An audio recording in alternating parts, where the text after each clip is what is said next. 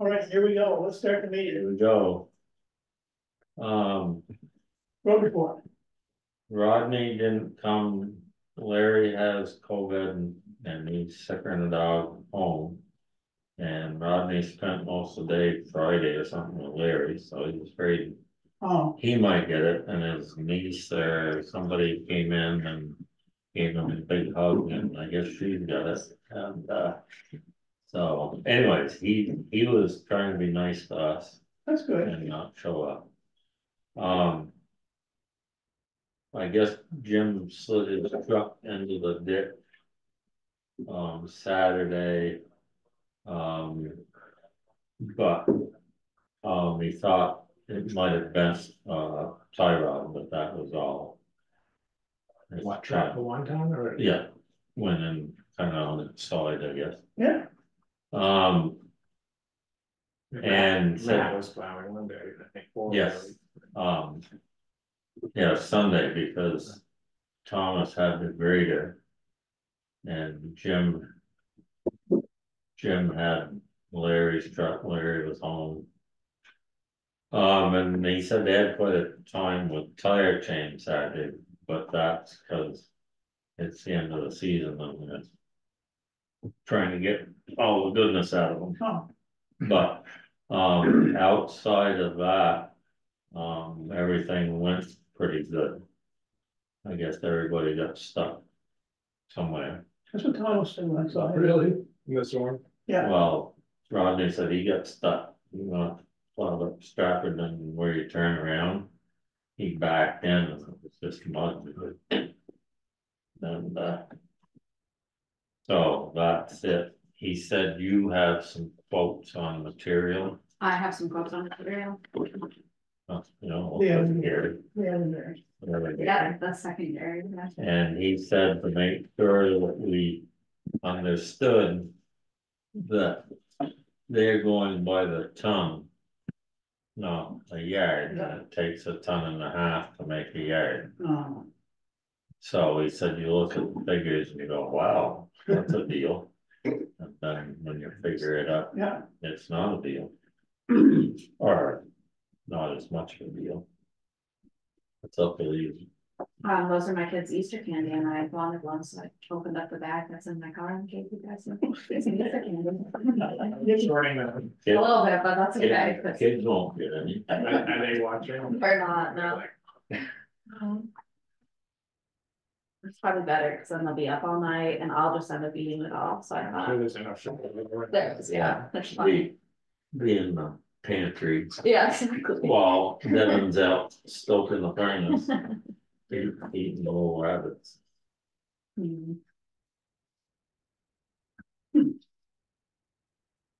What's the material for? Stone. I told him, I asked him to get a price on stone, you know, in West Leb or Barry or somewhere, just because it's supposed to be better. But yeah, see, 1055 a unit, Which is a ton. and if you go half again, then you're up 16, 17, which everybody else is. And that's probably not all legal, no. No, I suspect that's right there.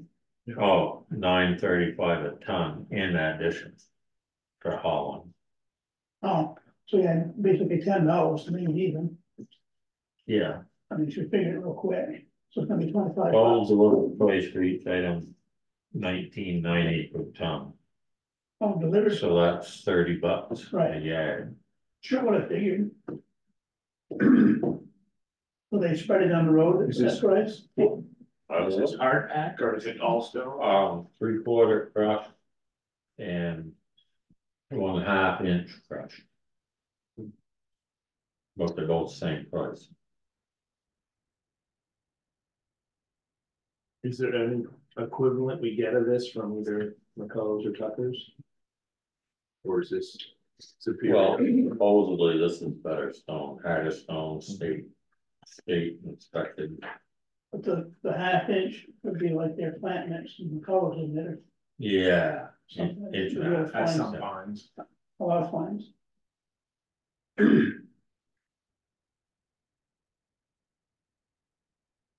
Anyway, something to think Yeah, about. something to ponder. We definitely don't wanna put it somewhere where it's gonna disappear down into the mud and never Yeah. come back, that's Yeah. for sure. I don't know what you got for a quote, but we did a road in Brookfield once. And boys got everything set up and then bike come in and they tailgated it and Arnold knocked it over enough so you could get through. And then when they stopped hauling, then he went back Yeah. and graded everything. And we also ran a roller on that too, and roller. But that's And what, it turned out pretty good. I think it'd be whoever hauls from wherever, that they actually put it on the road instead of bringing it down here and dumping it and Right, reloading right. it, take over that. I mean, it could be too. But you gotta be all set up for it. Yeah, so. yeah. The ditch is all done. Like the way I do all done. firewood. Efficiently. No, the opposite, right? You Talk it out, then you bring it, stack that, then split, then you Yeah. stack it again. Yeah. Take the ass and throw it in, stack it again. Doesn't just keep you on Yeah. twice. That's great, yeah. Okay, Okay. I'm done. Don't That's look it? at me. For a minute, it's time, it's it. Oh, we got top of the mud was closed, that was that. I voted them.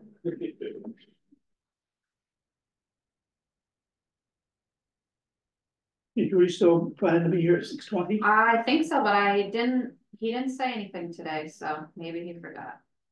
Are all the trucks fixed again? Yeah, everything's, well, with the exception of ton truck, if they back tire off. That's all right.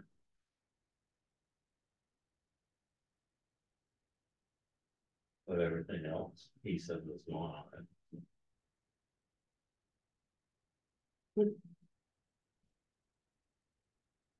I noticed when Thomas was the grader of what Spring Road and up around Monarch and stuff, of course, obviously didn't have chains on, but he didn't seem to have any trouble. But it was nice snow to plow too, Yeah, as far as he plowed it right down to the gravel. Right. So, Real life. Well, there's not really frost in the road. but it was. I noticed when I was plowing that, if you ran over it a couple times, then it was slippery. yeah, You know. so you- and back then one too. Yeah, cause I threw my chains on. Cause I was doing quite a lot of spinning. Yeah. And I didn't think Doug would come over and pull me out, so. He's I say, probably- wait. Well, Melanie out on Kelsey Dalton Road one night, she had the mattress mail truck, mail rig. And didn't quite get back out into the road. That wasn't during this storm, it was the last one. Yeah. Says, are you ready for bed yet? I said, no, well, come pull me out. You ready? Watch that question. But the really slippery snow was that White House 2 days before. Yeah. Oh my God, that's the worst track I did. Yeah, From up there back there. So Yeah. They hadn't plowed the roads, it was like 3 inches of that super banana peel stuff. Yeah. Awful, and you couldn't see the road, it was. Yeah, Just so. that's the worst part. I come back from, I went down to Shopmart Saturday morning, and when I came back, I went down South Randolph Road. And you couldn't see nothing. I mean, it just, I hit it just right and it was coming down, wow. Mhm. And they hadn't plowed for a while. Right, So yeah. snow was fairly deep. Yeah, it was awful.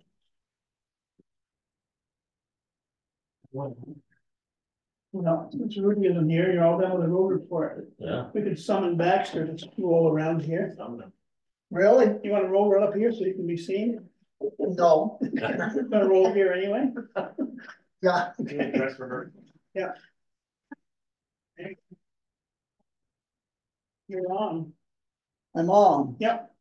Very fast. It's to do with the cemetery fence. Which one, Baxter, out here? Right out here, the old iron fence that we kind of thought that one way or another, if we could get something, but, as I understand it, this part here is really not the cemetery commissioner's deal. It's a Hoyt, what they call that, Hoyt Memorial Park, isn't it? I think. Memorial Park. I think that's what it's. really? Yeah, Yeah. I don't know how that come about. Ted, what? I never heard that. Right. So, I got two quotes, but it's only from the Springfield Fence Company in Springfield. I guess it'd be mostly up to you guys. When you go up Potash, you go to the second one, that's different fence from there to the top. So I got a quote on that, and then I've got a quote on this fence that's there now. Hopefully it could be the same thing. So, if you wanna look at it, then you have pictures. Then you have pictures in there. What's there now? So- Is it an old wrought iron that's just rotting? Yeah, this right here is. Right. Yeah. Yeah, here's another one. So you wanna put the same kind of fence all the way up through? I don't know how we do wanna do it. There is quite a little difference in price between that iron and that. I don't know what you call that fence up above that wooden They call it, Chain link. chain link. Yeah. Yeah, they call it steel fence, I guess. well, that's a steel Is it on the woven- old. Is it woven There's wire? two different, there's two Oh. different, Chain link. Yeah, I think you're right. yeah, Way up. To the top. but the thing is, this price, Yeah. yeah, that's what's up to top. Yeah, okay. This is, Yeah, this is sophisticated. yeah, Oh, I see it. Sure, But if I frequent the village cemetery, so if it would look nice. White Park. Yeah. but there is a difference in price, Yeah, this is 8,600 here for 243 feet, right, This but is that, 16 by 80 for the same. amount. $16 and 5. iron, iron.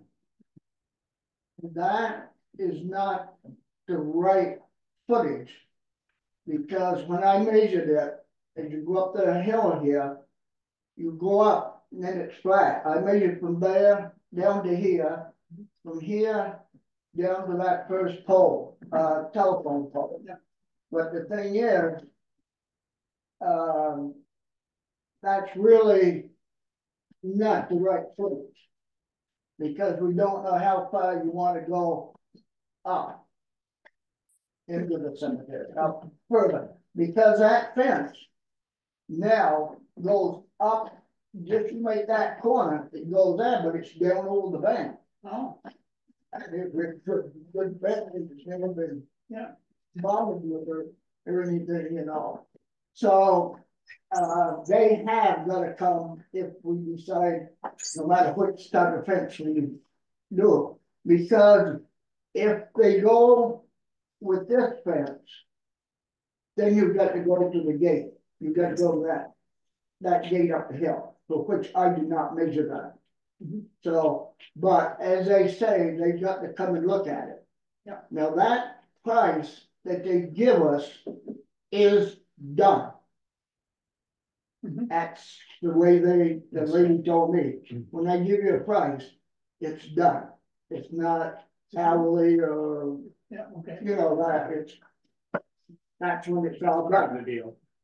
So that will be more. Either one of them will be more. Because we need to add on the footage if we have. Right. Right, it will be more than that.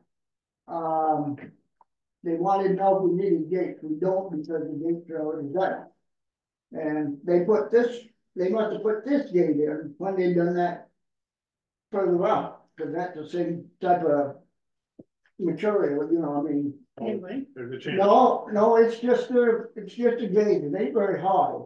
It's kind of an iron, but it's, you know, never seen it. that's a two-piece gate. Can you widen this gate?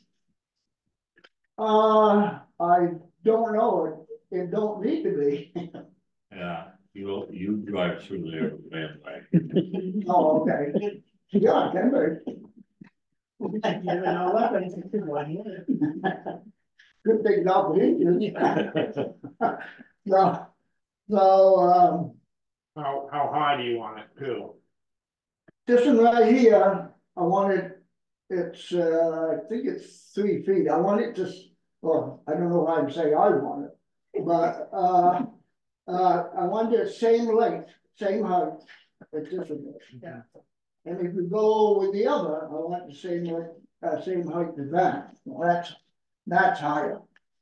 That's quite a lot higher. But wouldn't it look better with the iron fence down below here? It's whatever we can get together and what you want. Even though you know it's quite a lot higher. As you've already got the fence. The link fence up there, Well, so I didn't know you could, what's way up there, though, you can't see it from the road. no, no, Are you gonna contact any other places? for I should, quotes? yes, I should. We had a meeting down to the house here 3-4 weeks ago, and Ben got on his phone and gave me some names of some fence companies. I have not got a hold of anybody yet. Yeah, so, Does the whole thing need replacing? no. When you come to the top of the hill up here, when you go back to that gate, that's not bad at all. And this out here, as you start, you go and then you start up, that fence isn't bad, but it's down over the hill. Which could probably be, you know, brought back up. That's all gonna be cut out of there. The bushes and all that stuff could be cut out of there. It's right on that side hill, but When can you have it done?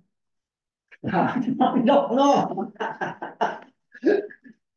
Now, Dennis and I was talking about it. He got that money from annual labor, and that's only for that cemetery. Just that. Only, says right in her will, but, and I've got a copy of it down to the house. They protective care for only the village cemetery. Is she buried there? Yes. Yeah, so, I thought we could use the money, but Dennis says all we can use is the interest. Oh, really? That's what it said. It's in the hands of the trustees of public funds, so. What is it we can use, 5% or whatever it is? That's their rule. It's 117,000 she gave it. Have to wait a while. 117, 118, because when they get it all figured up, it was another 1,000. That they figured it out, so we got that. Just for that cemetery. Yep, just for that cemetery. Church got the lump, got a lump. Road school got a lump. So,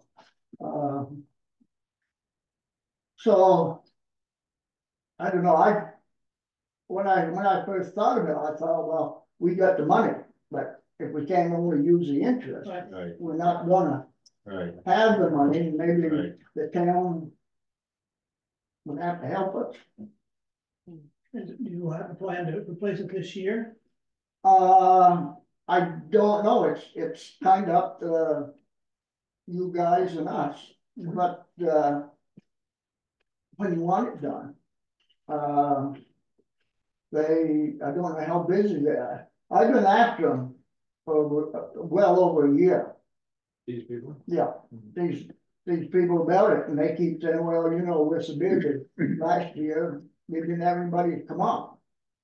Then, when I talked to her twice, and she said, you know, she wrote on there that, you know, they'd have to come up and cipher everything out before they can That would be. do it. At 5%, $6,000, yeah, 6. yeah. I won't get you right from that. no, I think we should lock it. Yeah, see what you guys think. Right. See what you guys think of it. sure, Yeah, yeah. Make sure you, when you go up there, look down over the bank. You can't see it. yeah, You can't see it. Can I borrow your e-bike? Yeah, I'll send Davis with you too. He'll show you, he'll be like, it's bad here. The thing is, I wondered if I can't take that fence there, right, bring it up, but there's a little bit of a place to put it, you know, when you get up there, it's pretty near the blacktop is yeah, down on the bank, you know, there's not much of a shoulder there, but we'll be able to get a bandwagon up through there. well, I don't know. I don't know. Is the whole cemetery fenced, Yeah, or on that Well, upper side it's on- not? on the Tucker side, it's farm fence, Right. yeah, and it goes up and then it cuts down up to the top, it cuts down to this kind of fence. Yeah, but I thought this fence here went over to the corner, I call it the new part. Yeah. Tucker's there, but it don't. And Dennis wondered if at some time, that's, the end of the fence was what the cemetery owned at one time. Cause he stopped right there instead of, Yeah. because that was Makes sense. added on, Yeah. you know, afterwards, so that fence didn't go all the way up through there. Yeah, so, But it's not all White Memorial Park, some of it's what, the town cemetery or? point, Yeah, that's what they said, because you guys are getting the real deal, we paying for all that being mowed, thank you very much. that's all right. We'll pay for it anyway. Yeah, right, so it's all from that same body, what the hell's doing? Lucky these. I would like to, unless you wanna make a copy of it. Okay, you got 2 lines, you want the next one? Yeah. Okay, More. you might not like this one yet. You're all going out the door. Yeah. The town drive. Yeah, it's very true. I went over this morning to Berkshire. And I, you know, heard say that they were building a new one. They're not, they already built it. Right, Oh, well, you didn't know I that. read the paper, Oh, you? yeah, Oh, the one in pictures, you didn't know. yeah. So I had a good talk with the guy at the town lodge, I don't know what his name is. And they built it last year and they were in it. It's a 4-bay garage. He said it was stick built. But I went and looked at it. I couldn't get in it because it was off, the guy was gone. But there is metal on the outside. And the guy said it does have a ceiling in it. They figured that they should put a ceiling instead of have that all over for the heat, yep. Heat and maybe the moisture if it was open. And one thing else, it's a heated slab. The whole thing is the bottom, you know, the truck. How, what's the dimensions? I don't know. He Four didn't know. bays. Huh? 4 bays. 4 bays, Four gotta be bays, like 50, 60 feet wide. What's Royalton's? I think they have to, yeah, You know, Never been on the inside. 4 or 5. But there must be Yeah. office space or something. too. And they just got room enough for a truck or, three, can they go 2 trucks end for end or? no, it just like Welton. It's all on the front, you drive right in Yeah. each bay.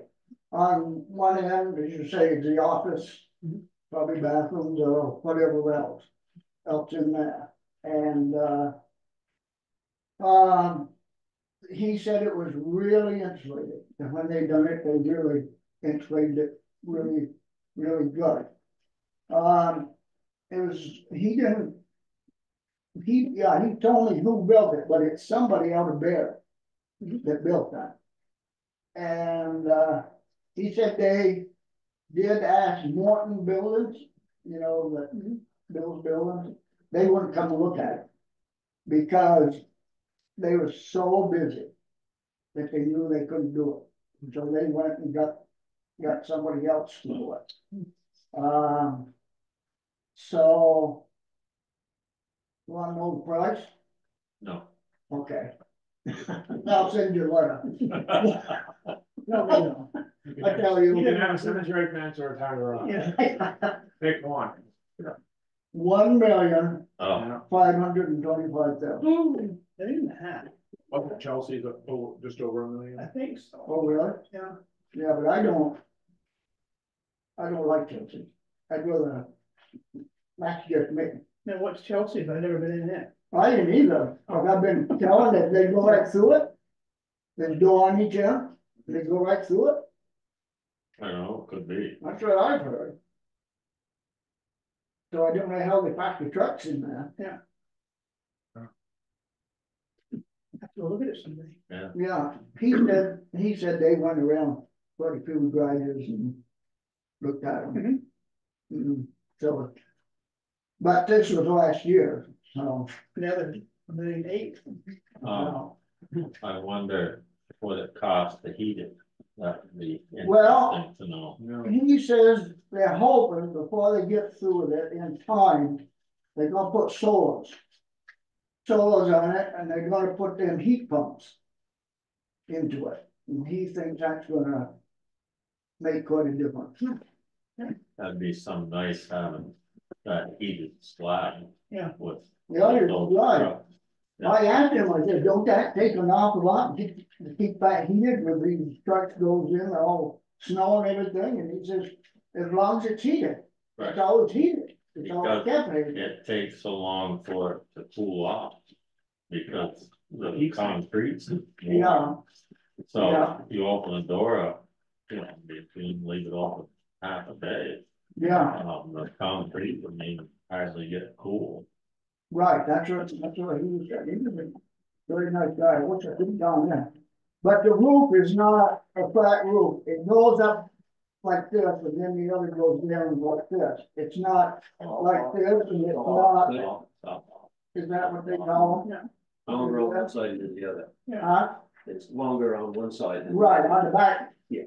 The back side gets quite a lot longer, I noticed that, yeah, but it is a nice looking building, but, you know, he said that they're hoping in time to do this other solars and stuff, but the solars, well, yeah, they can put down a foot of the barn, out of the shed, I mean, garage.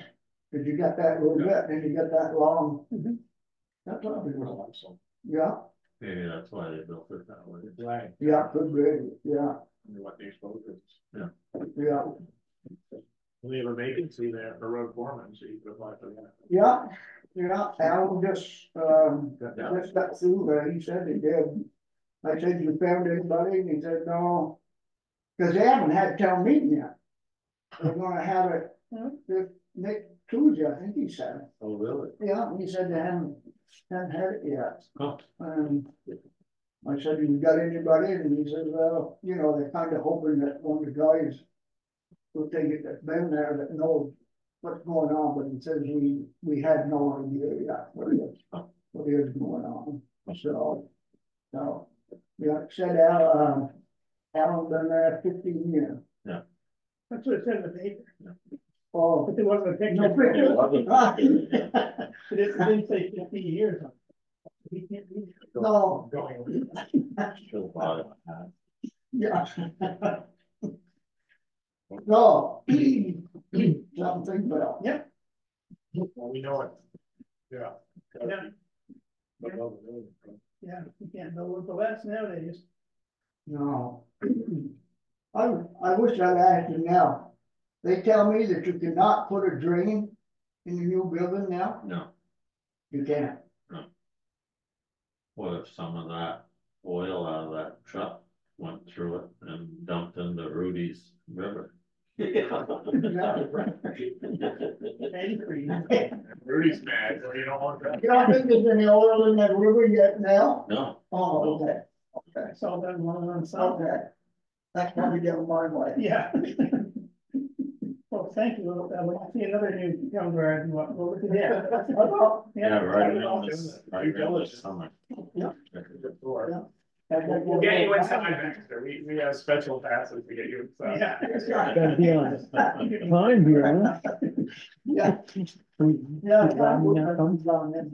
No, Roger did not come. Yeah. We got go bar next time. But Jimmy we Villar. gotta figure. Yeah. That's, I still like seeing boys have a new grad. Mhm. I really would. That's something that's never gonna go away. You know, But you're right. even though we aren't here, Yeah. still not gonna go away. That one was built with revenue sharing money Was that? on the '70s, was that when that was? Early Who's, Revenue sharing money, yeah, who's grad? Tunbridge, Oh, is it? Randolph got one. Oh, really? Yeah, a lot of that revenue sharing money went into update town facilities, What did they have before? where Bodie's shop is. Yeah. How'd you like that? And the shed down below the library, going down the fairgrounds, that was, Right. so there was stuff stored in there and then stuff outdoors. Off the ground, I was back then. Yeah. The Bum Brown Road. Yeah. Okay, Thank you, Baxter. Thanks, Baxter. Yeah, get some more estimates. Good research. I will. Yeah. I will.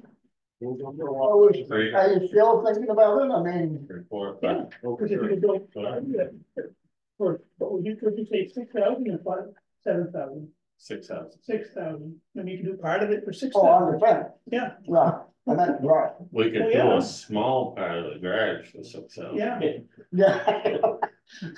Be lucky you have a roof on it, left. Get the plans drawn up. Yeah. Yeah. Yeah, now you do have a budget or something, not a budget, but money for a town guide? We're putting stuff away.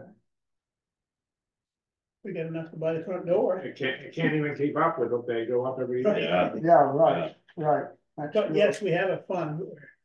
Yeah. Yeah.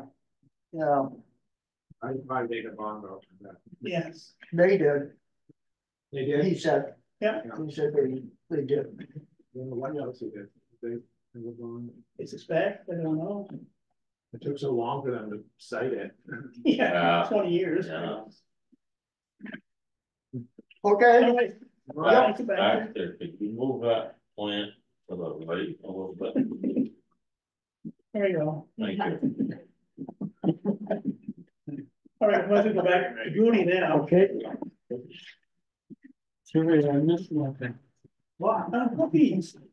Bacon again. Get them to Rudy.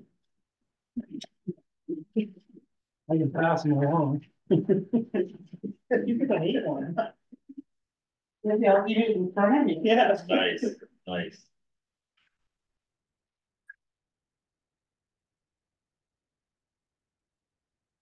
Unique, crispy, deeply delicious. You think? You've liked them before. Don't read them, just read them. You try them first. I like the chips, but I'm very particular. I only like them to be like, Big. yeah, the full, Outcomes for you. like the very top of the bag, and then after like the third, I think, I don't know. Perfect. Exactly. What do you drink it?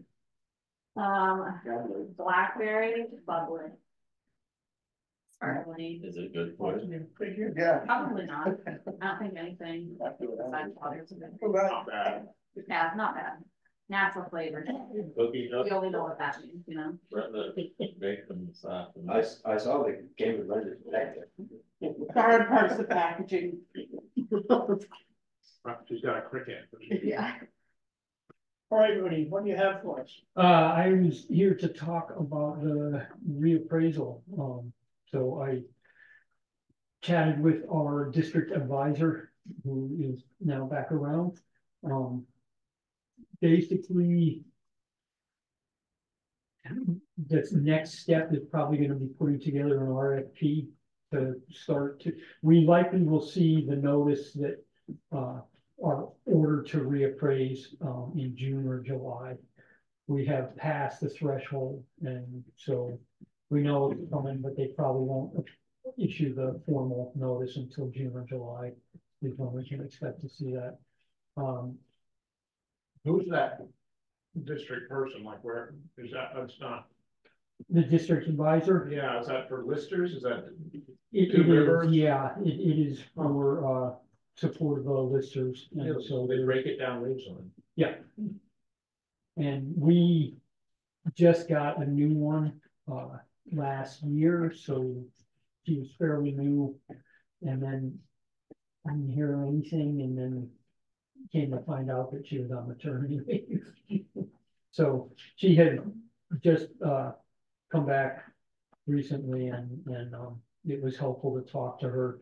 So Phyllis Hayward from Chelsea had reached out about possibly trying to coordinate with them. The basic gist at this point is that there's just not sufficient capacity to conduct a number of reappraisals that are mandated by statute at this point.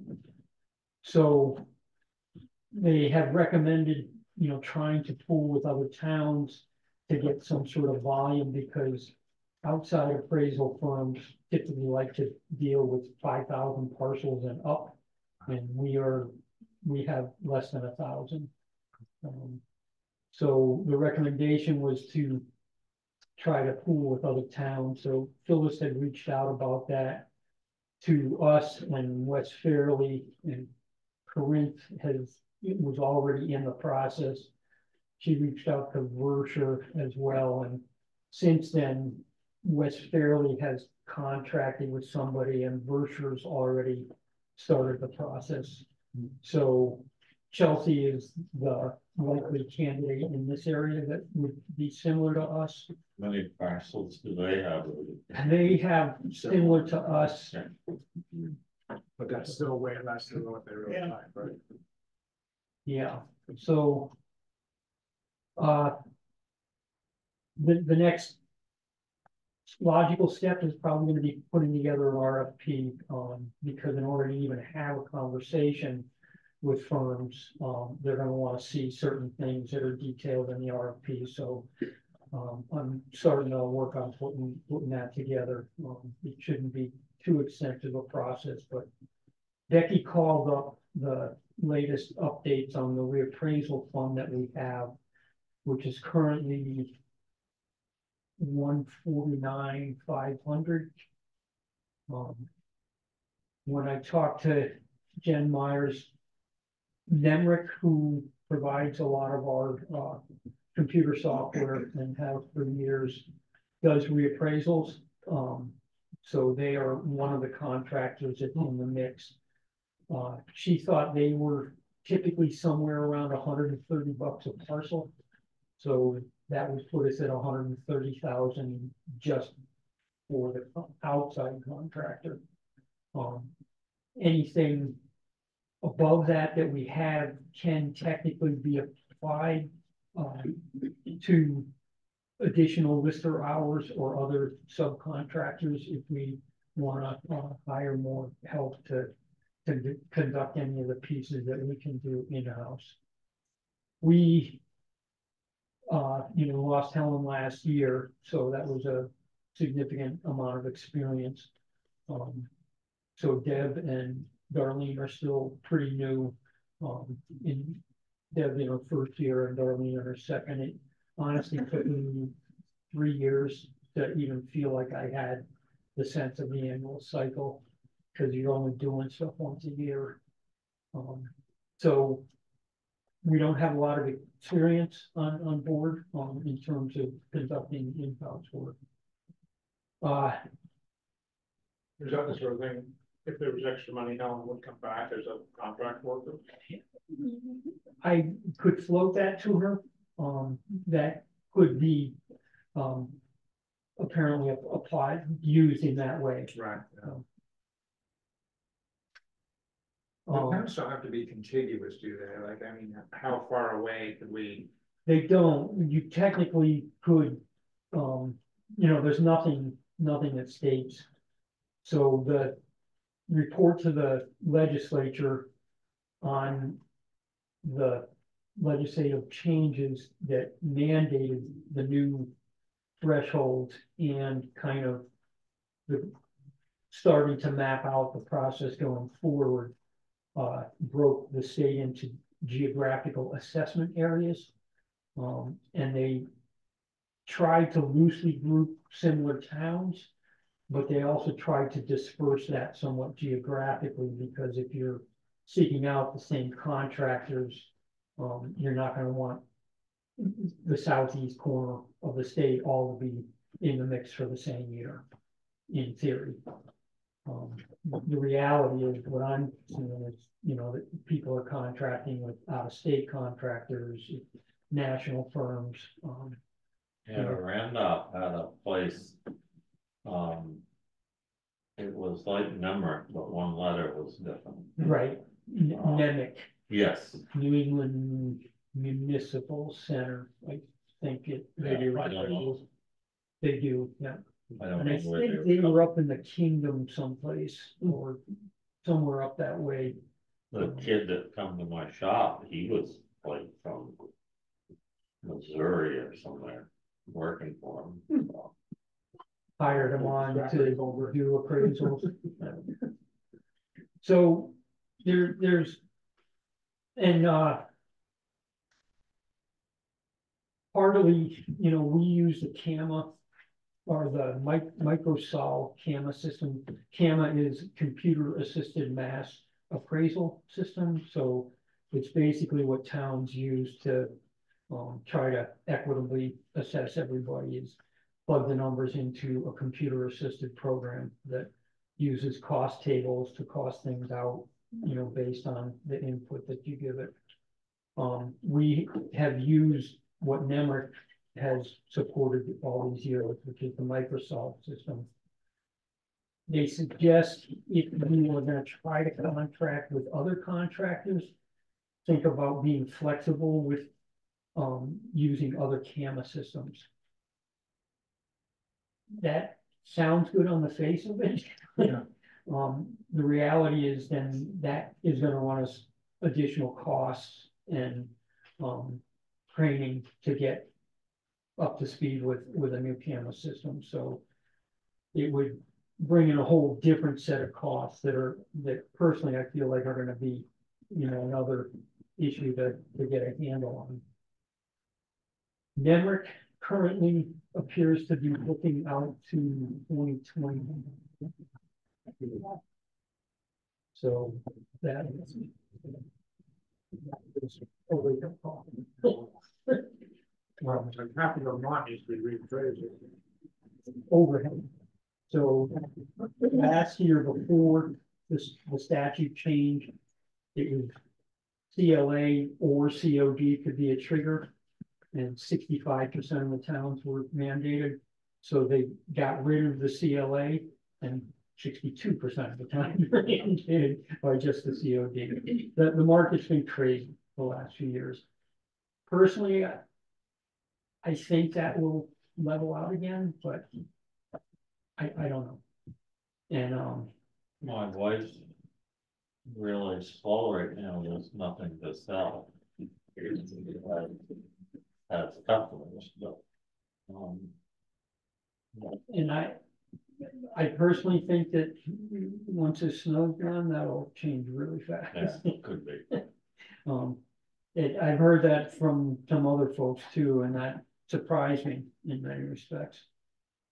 And to me, that's basically an indicator of the instability of the market these Yeah. last few years. Yeah. It's just been all over the map. You know, the sales that we saw, certain segments of the market were going really high. Basic small houses on a small lot were not all that different from what we've seen in the past. It's just been all over the map. When was our last reappraisal? 2010, Okay. so Those are due anyway, Tunbridge, right? yes and no. It seems like probably, you know, the COD to me has always been kind of the more important one in my mind. That's equity within the town. And we haven't been that bad on that over the years. And honestly, our CLA ran a bell curve after the last time it was done. It peaked out probably 5 years ago and then came back down the other side until the last couple of years when it just, you know, went crazy. So I think that the theory is that the farther you get out, the more unequitable it's going to be. The reality on our statistics haven't backed that strongly.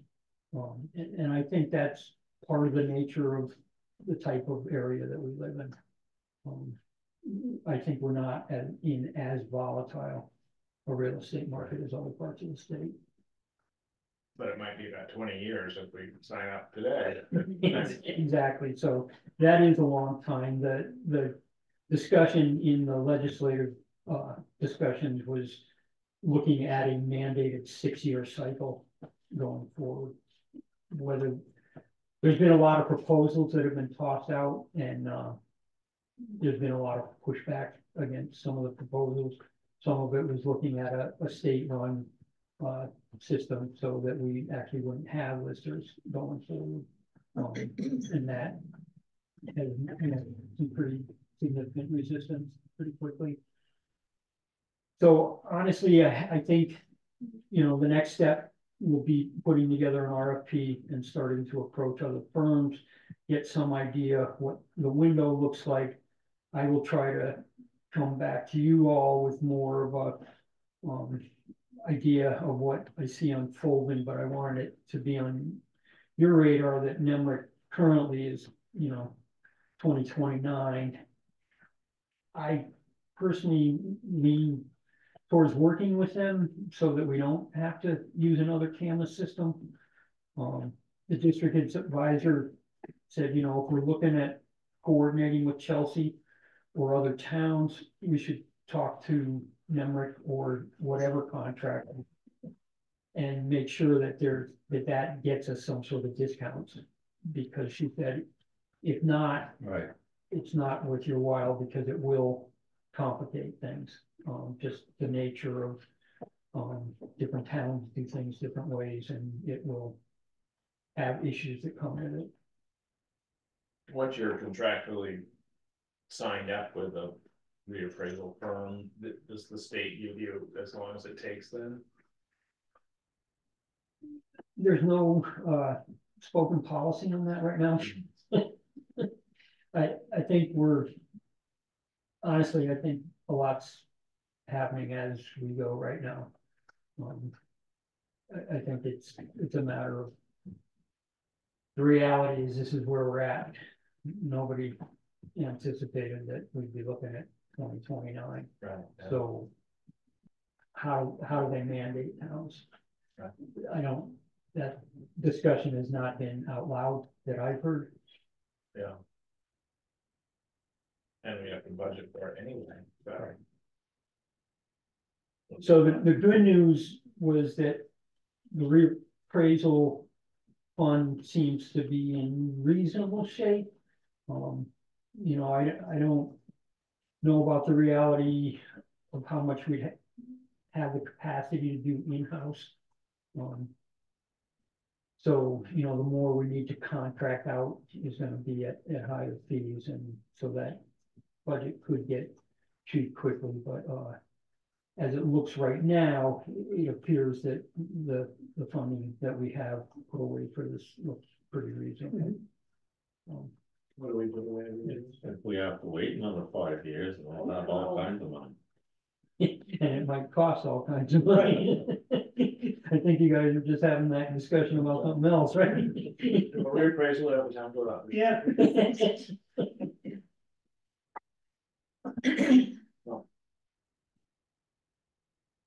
So, the suggested processes were to have the discussion with the select board early in the process, so I wanted you to be Yeah. aware of what was going on and that we will likely see this mandated order come in June or July. And, I will be working on putting an RFP together in the meantime. And when you have that done, I have, an account for the Vermont bid registry system, so if you want to send it to me, I can go so for you. Perfect. Thank you, thank you. Will the regional district person help us potentially find other towns that might wanna join forces? She could, she was the one, she had been talking with Phyllis Hayward, and, that was part of what prompted Phyllis to talk to her, so Yeah. I think that was the towns that was in the mix originally, was probably the ones that she had suggested. Well. There are you find 4 other towns just like Tunbridge going through this. Okay.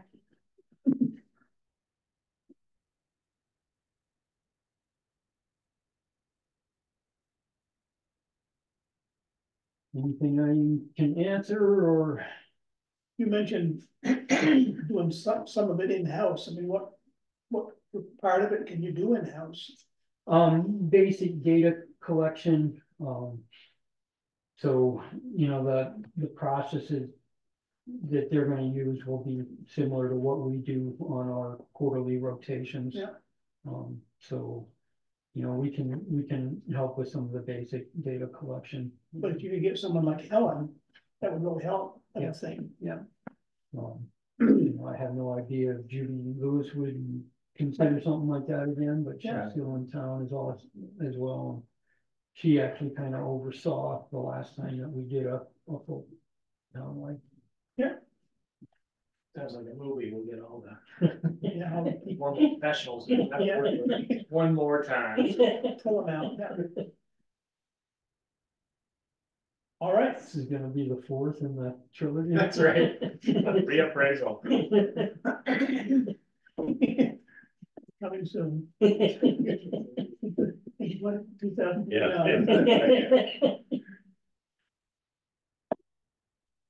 All right, How much do we put away a year for the reappraisal fund? it's a per parcel payment Oh, from the state that gets sent to us and then gets put into this fund, so.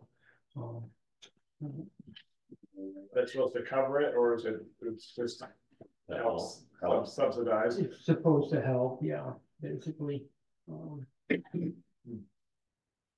And It looks like it was $9,600 this year, $9,650 in that range. during a reappraisal, every property is visited and put through a metric algorithm for whatever standard they're using. Yeah. And then matched up against what the listers have done here. Yeah, there'll be various statistical analyses. There's what they call 3-pronged test.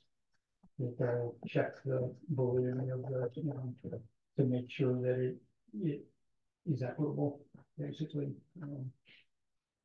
So it has to pass that test or be reconducted.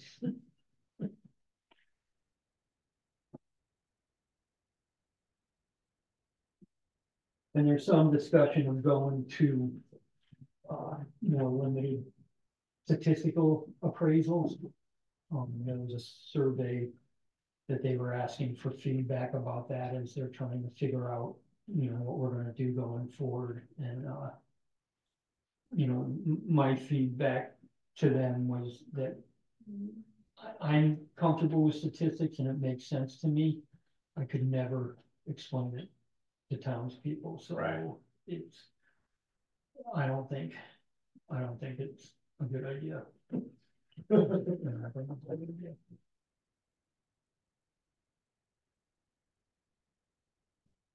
All right, thank you very much. Okay. Thank you, Rudy. Keep in touch. I won't do that. You know where to find me. Yeah. Anyway, your own telephone. Yeah, you are.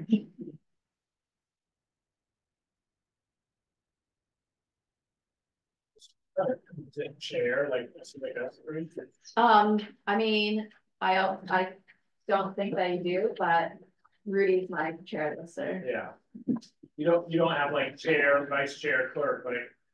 For the listers, They can press the line up here. I'm the chair. Are you? chair. Oh, okay, I didn't know. Now I know. You picked the right one. The feeling. We're supposed just to right schedule through. a new round of elections. We were supposed to sign the new oaths and stuff too, and we're getting there. We're getting there. All right. We're almost perfectly on time, believe it or not. Two Rivers Ottaquechee Regional Commission, MTAP. What's that? Cindy's gonna tell you. I don't. Sydney over there. She's not. She said she was gonna come in person, but Oh, I don't see her. where is she? I don't know. That's her over there. So, since she's not here, you know what MTAP is? I don't. She had tried to send me an email about it and it was confusing. And then she said, but I can come and talk about it. And so I think that sounds like an excellent idea. Okay. But She also doing. no, this is what we can do. So we got a letter from Two Rivers, the next agenda item here, Yeah. about representative appointment. Our current representative is Michael Saka. If we want, we can leave him as the representative or we can change it. So. Does he want to do it again? I don't care. If we appoint him, he will. Yeah. I make a move to leave Michael Saka on the Two Rivers Advisory Committee representative as an advisory committee representative. All right, all in favor of Michael Soccer being the representative to Two Rivers, say aye. Aye. All right, Thank you. you can inform him he is still a member. I'll let him know. Well, that rip that off, right? Yeah. Other business. I mean, I have discussed with these stuff, so. Does anyone else have any other business? I was actually waiting for Sydney. Oh, I wanted to hear what she had to say. Car just pulled in, so. Hoping it might be her. I'll take it. You got business? I got all kinds of business, but not for you. I'm happy to wait on Brenda. I wonder if I could speak briefly to trails. And the reason I'm here is because I know you talked about it at the last meeting. And I was looking forward to speaking with you at the meeting today about it. Then I understood that Mr. Bicknell is off in Italy. And so we bounced the meeting to next session. right, yeah. When I'm going to be in Italy. So as, I don't know, we weren't planning it, but so I'm not going to be at the next meeting. And I wondered if I could just take, if you have time, fit me in for 5 minutes. You can, you got 5 minutes. Want me to do it now? Yeah, sure. Unless you. Wait and see who this is, I guess. If this is Sydney, then we ought to stay on track for her. Maybe it's Two Rivers. Yeah, Sydney. It is. Same here. You need help with anything? You got it all. No, I just have my laptop. They're waiting. They're waiting. Come on in. Here, I'll put this chair over for you. Sit right in the middle. Great. Thank you. You're welcome. You can pull right there. Okay. I wasn't sure where the camera is. That's okay.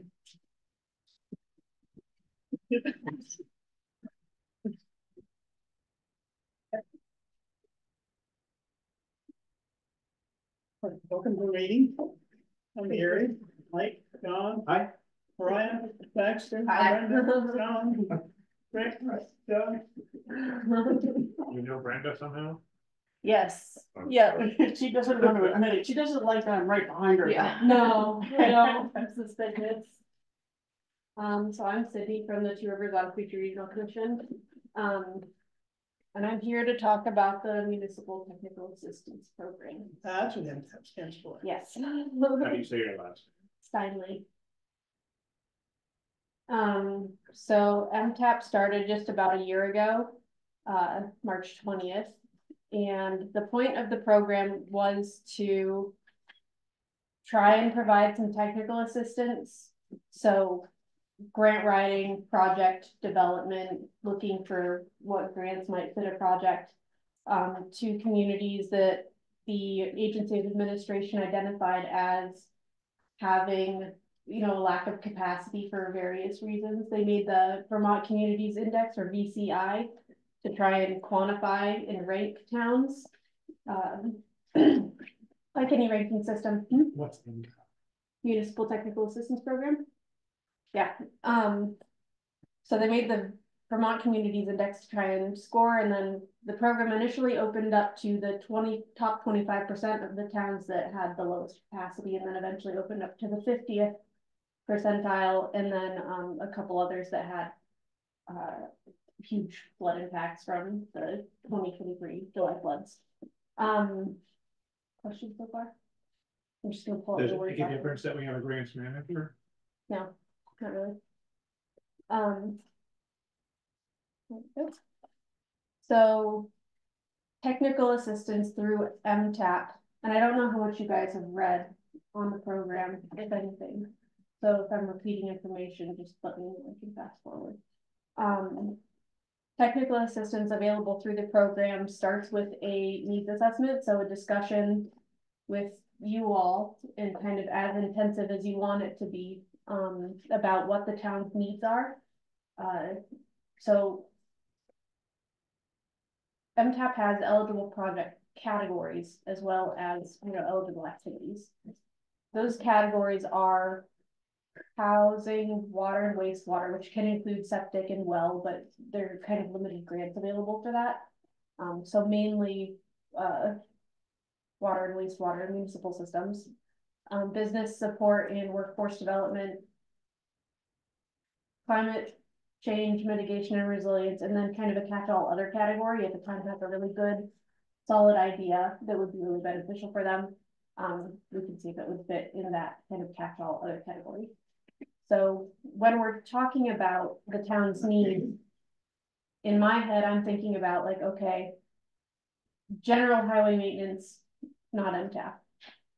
Culvert that blows out every single time it floods, probably something that we can work with Rita, the transportation person at Two Rivers, on. But if for some reason there's a transportation type project that's mainly climate change mitigation and resilience, we could use MTAP for that possibly.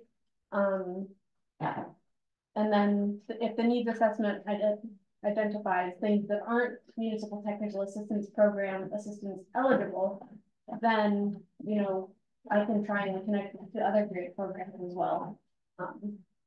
Even though it's not MTAP, I can still think and have that in my mind as we never see information on grants throughout the year.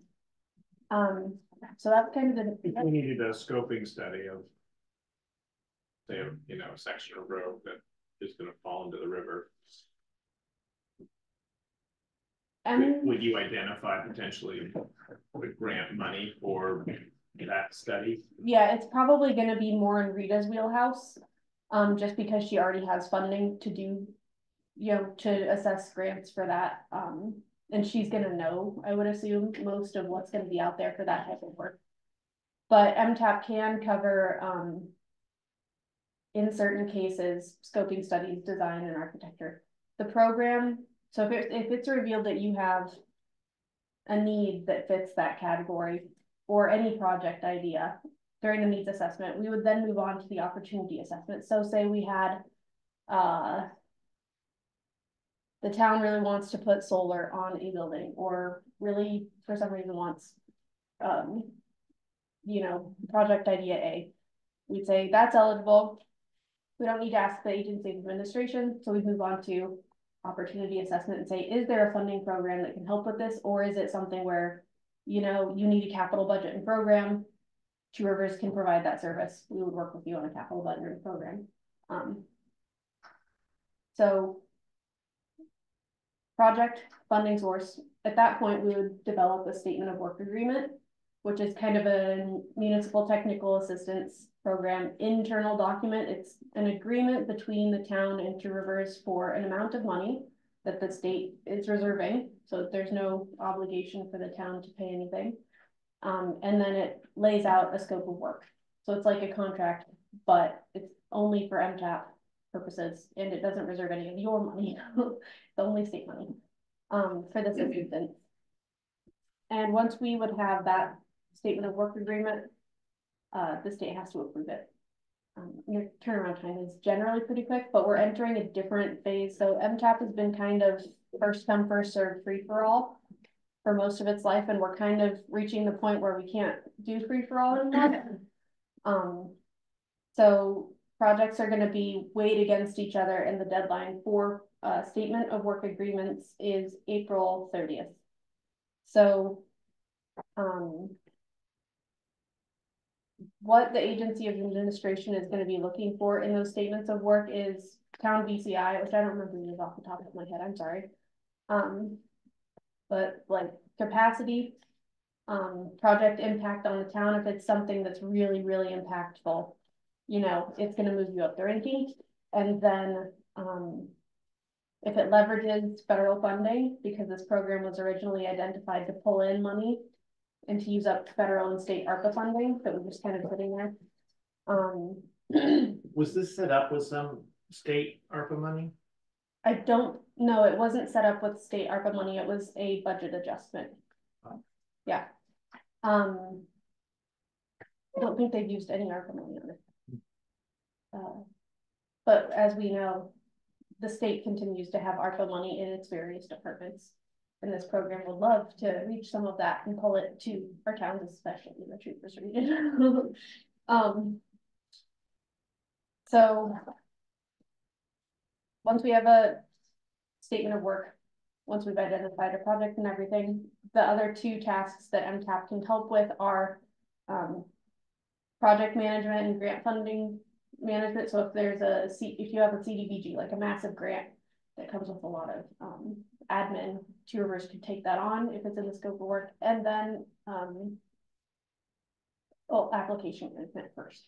So applying to CDBG for, you know, whatever, or if you already have a grant, managing it. So that's kind of the gist of the program, and as fast as I can do it. Any questions, any other questions, thoughts? How much, doesn't Two Rivers have a lot of money set aside for this year? What's the budget for this?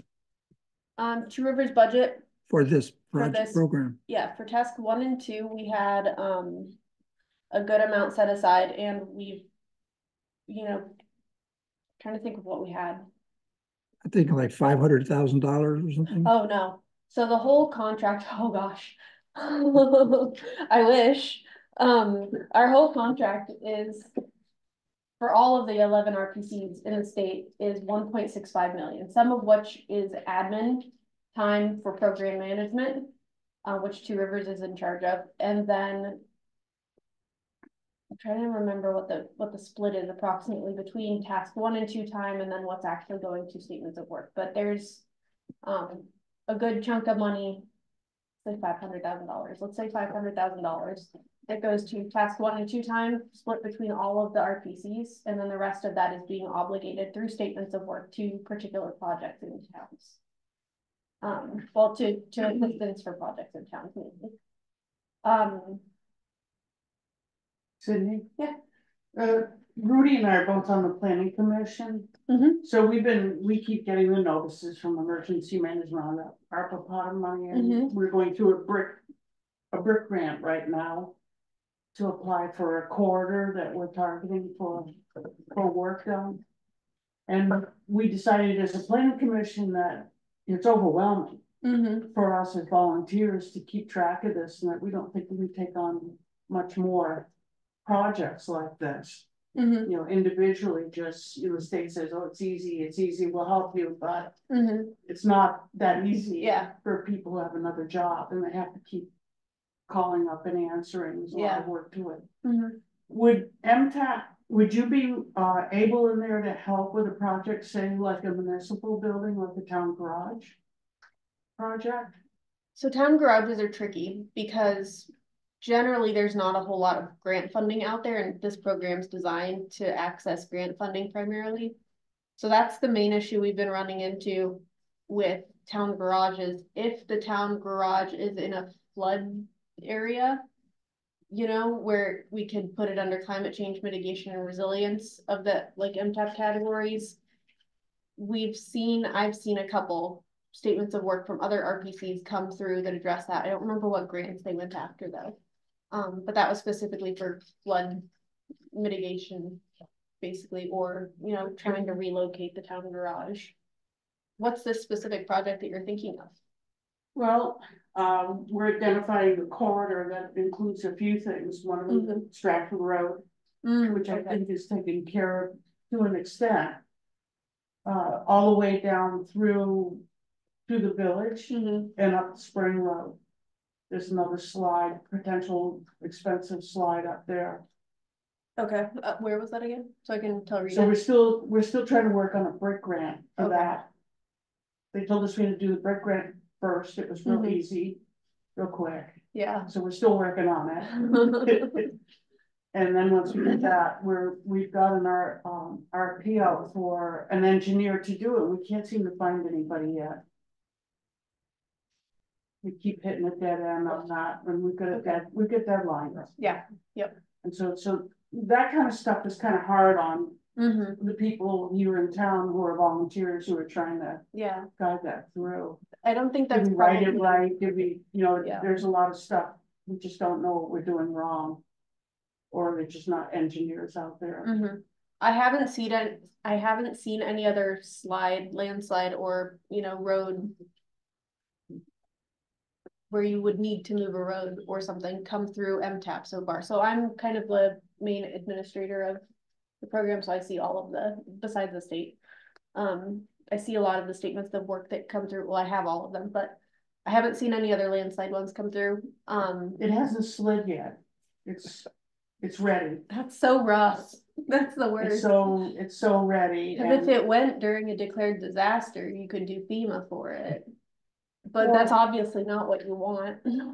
No, we're trying to do this as resilient. Yeah. See, we keep getting the notices that this money is, you know, all this money is available to build for resiliency. And the road crew has identified certain areas. We've identified certain areas. We've identified for good or for bad, like say the old firehouse, the creamery, and sliding in the river. Okay, so that could be like, are those municipally owned? No. Okay. No. We're still looking at different things. Okay. Just, like I said, we're going through the brick grant, but I didn't know if where the help could come for us as a planning commission or add-ons in town if we. I'm gonna say for the brick grant, we'll see if Rita has any capacity. Have you been in touch with her? No, we've been working through emergency management. Okay. I'm curious, Tunbridge hired a grant administrator. I'm curious how the roles would be different or overlapping or mutually reinforcing. It's really just gonna depend on that person's capacity. And how much money, if we're able to get money from municipal technical assistance program, and how much. It'll be tailored to the town. We would have a discussion with the grants administrator and the select board to see what would work best. So one of the things the grants administrator does a lot of filling out of paperwork. So it's kind of following these things through is a joint effort by any one of us that are working on it. Okay. So I didn't know if you were able to help on that, assist even with the grants administrator on some of these projects. We're at the point on the planning commission where we don't really want to, they keep giving us notices of money available. You're at capacity. We can't do it. Yeah. We're done. No.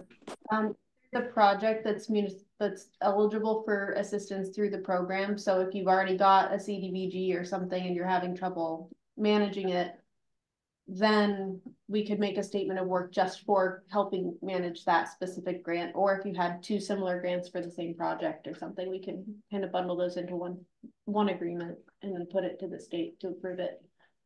So possibly, I guess, is the answer. So if we get a crew, if the brick grant happened, engineering came through and identified everything, laid out what we had to do, this may help in the future organizing the actual work. I'm gonna check with Rita first. If Rita can do it, that's gonna be more of a yes, we can than MTAP, because things have to be passed by the state and approved by the state. But Rita, you know, if she has the money to do it, she's definitely got the know-how. So Yeah, I'd like to connect you guys. And overlapping with emergency management and that ARPA money is, I believe that all the notices I get are from the ARPA fund that's sitting there. You know, they keep telling me it's millions of dollars, you know, for this. Look, it's not so easy. Yeah, it definitely isn't.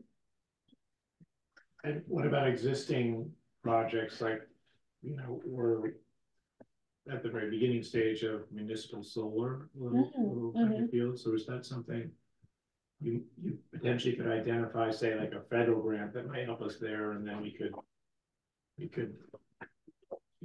detour the ARPA money we get. How much money of your ARPA were you gonna use for it, or are you planning on using? Was it 10? Yeah. Like 18. It's more than 10. Okay.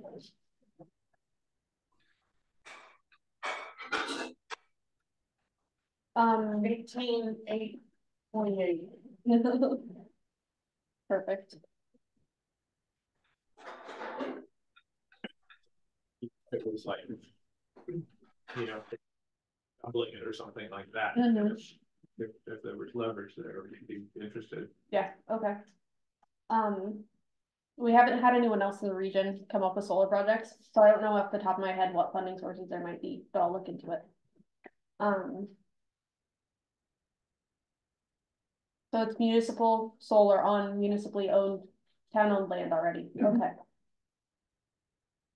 If you would listen, Can I ask a question? Sure. You guys are thinking about putting solar on some of the town buildings? No? No, over by the town garage. The field or Yeah. whatever. The buildings have been determined not to be strong enough to hold them. No shit. What engineer did you get that from? I can't remember.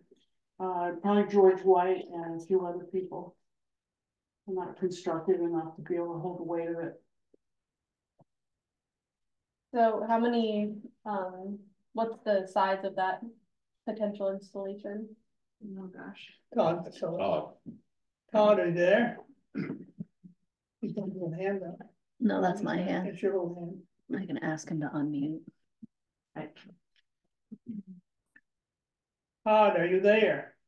Can you speak? Can try and look it up too. Sydney, do you have even a partial list of some of the municipalities you helped with MTAP in the project? It'd be good for us just to get our juices flowing and be like, oh, that kind of would match up with the project for Tunbridge. Yeah. Because I don't know quite the scale or the scope of some of these projects. I mean, obviously we don't have. Todd is on his way home, so he'll be home in about 5 minutes, and then he could have some input on that discussion. Okay, thank you, Betsy. Let me pull my document up real quick. Because we don't have much housing or municipal Right. water or sewage or, Yeah. I mean, network geothermal, those kind of things we could talk about. Those a lot of money. You'd like that though. And actually, George said that the town hall or the old town building over there may be able to hold some solar. He went up in the attic and looked around. He said some different kind of build. This building now. You don't put down the old town garage? No, it's gonna go out. Oh, gonna be able to. Like where that V plot is. Oh, In that's that right. area, somewhere. It's good sun over there. So we've had a lot of capital budgets and programs come through for our region, mainly maybe because I've been pushing them. I really like capital budgets and programs to get your, if a town doesn't have one, it's good to see what expenses are coming up, this year and plan how are you gonna fund them, and then looking out, 5 or 10 years to see like, oh, well, our fire truck's gonna reach the end of its useful life in 2027. We don't have a plan, let's start putting money, sort of thing. Planning out those expenses can be great and can get you on a good path for figuring out what grants you might need to apply to in the future. Just because this is such a limited program in its scope and in its timeline. So it's set to end currently April 2025, I believe. With a potential expansion, I think a planned extension, sorry, to December 2025, so end of that year. But that's not going to come with additional money, to my knowledge. When's it transitioning from first come, first served to this sort of competitive? Basically right now. This is a very, sooner the better. Yeah, a very recent change. That solar is 4.56 kilowatt system. Okay.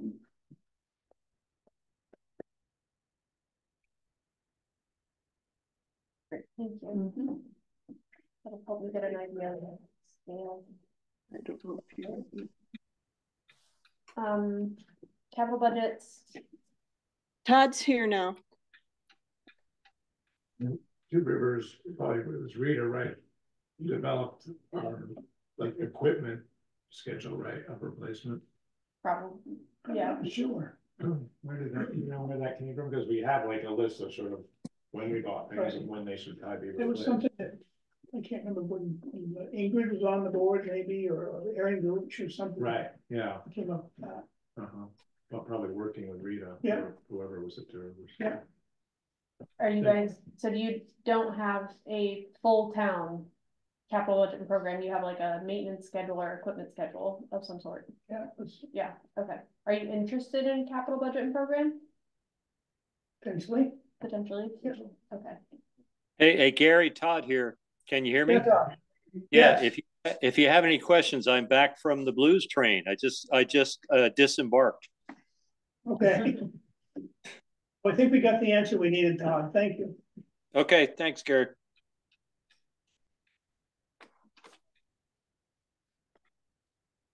I think we have a fairly good handle on like our unofficial capital budgeting. I mean, we have all these funds that we put, the equipment fund and stuff like that, and we put money forward. But maybe it wouldn't hurt to fine tune it and get a better handle on it. Towns our size too, like what you were saying about the slide even happening during a disaster, we wouldn't have, internally enough money to front that money and make an improvement before FEMA would pay us back. Yeah. It's For something massive like that, yeah. If something like that ever does happen, please reach out to Two Rivers. We'll be in constant, trying to reach you also, but, Well, we sort of were in that boat. We listed the Stratford Road as being a potential problem, and that's where the planning commission started in on the brick. And then while we were going through the hoops of the brick, it slid. And then we had the flood and the disaster declared more slid. Yeah. But we haven't completed the brick. Yeah, that flood in July really messed everybody up for sure, put everybody back. So we've got other towns have done flood resilience plan. This is the list of all of the RPCs, not just Two Rivers. Like feasibility studies for underutilized municipal buildings. If you've got a building that you want to make into a community space, or that you want to have like indoor farmers markets in the winter, or kind of a feasibility study, best use study of a building, that's gone through before. So Vermont outdoor recreation something grants, VOREC. Yeah, those grants are municipal technical assistance eligible. So recreation plans for signage, for you know, if you have a town forest with unmarked These trails. ready grants? That's VORAC. Ready grants are MTAP eligible, but we have, the program is bringing in partners. Is it VHCB that's ready grants? I think it's VHCB. They're bringing, AOA is bringing them in, so if there was a ready grant in town, it would probably be passed to them rather than have, Two Rivers do it, just because partners have their own funding pools, so we wouldn't be drawing down the RPC pool to do that. Just looking, housing market studies.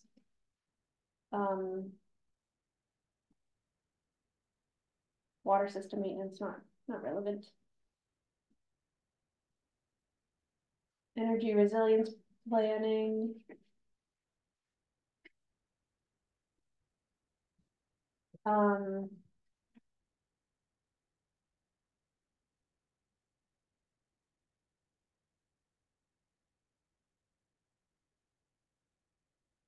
Would be, it's maybe relevant. So do we have to have, the deadline is April 30th for this? So we would have to come up with what areas we would want you to help us work on this by April 30th. We would need a project and a funding source, or if it's like a capital budget program, then we would just need to say to a response to the capital budget program. But it needs to be a fully developed and ready to sign statement of work agreement, which is again basically a contract with the funding reserved from the program and then scope of work. So what's actually being done with that money? Okay.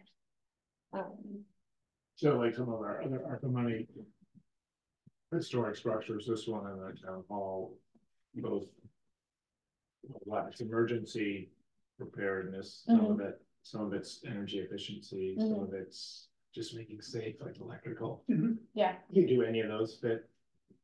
Energy efficiency is MERP, and I don't know, I'm not the MERP person in the office. MTAP really hasn't touched anything that MERP might be able to address.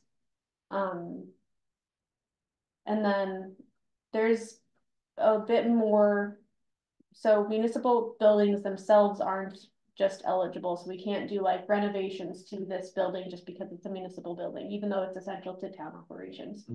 But if it's the emergency operations center or an emergency shelter, there might be more we can do, but again, there just aren't many grants for just municipal buildings, especially if it's fairly small, you know, replacing windows or updating electrical, which isn't small for you, but it is small for a lot of grants.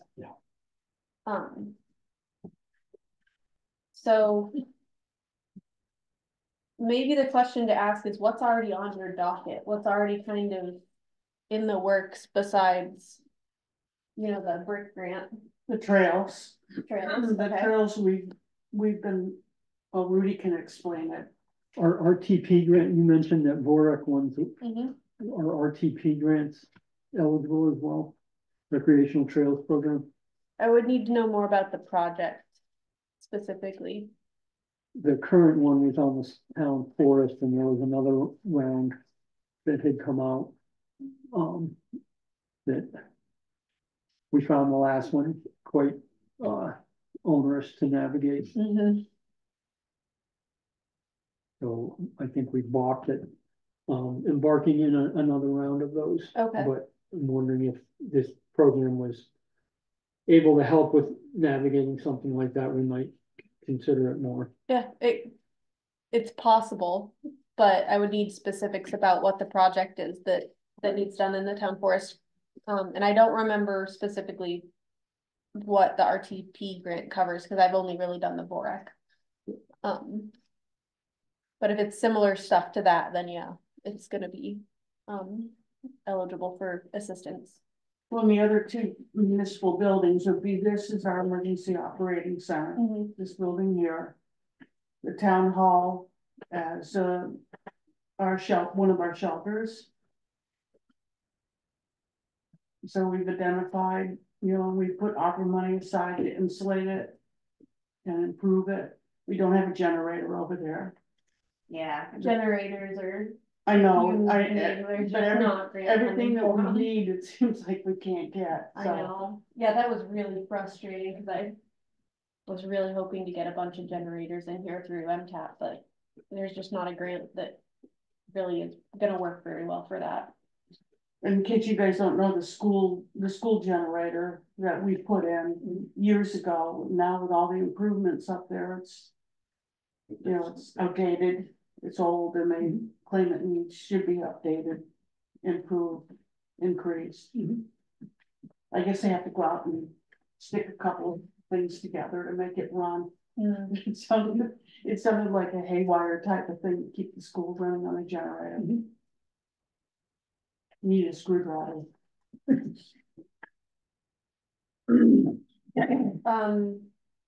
So part of workforce development could also be daycares and elder care. So if there's a daycare in town. Some elder care needed right here.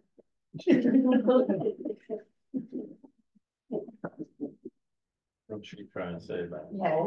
Oh, you didn't into that one.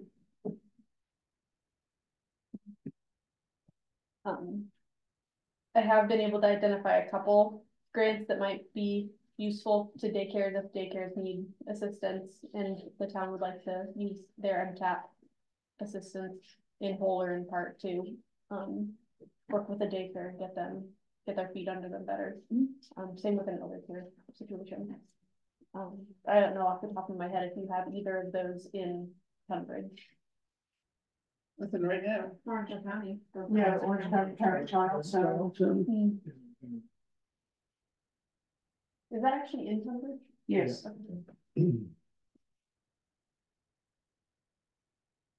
Yes, it is. We've been redoing the emergency plan for 2 schools. Wow, because people forget we have 2 schools.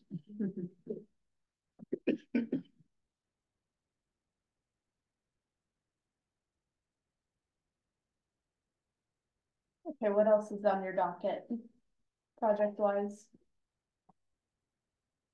There was a dental hub for the valley, and Selectboard and Rescue is building a new building. They've explored like earmark, federal earmarks. I've heard through the grapevine that Bernie Sanders got some money for them. I don't know how, and they're celebrating, I hope it's true. Well, Dave told me last week that they have the money to build the building now. Yeah, if it's true what Bernie got, they have the money. Through congressionally designated studies? Yes. Okay. If they need help, if you hear that they need help, we might need that stuff, but CDS is not just here's your money, you actually have to apply to the program to get it.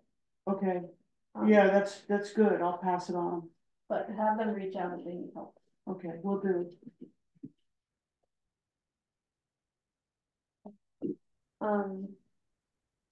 I have a question if there's a lull in the action.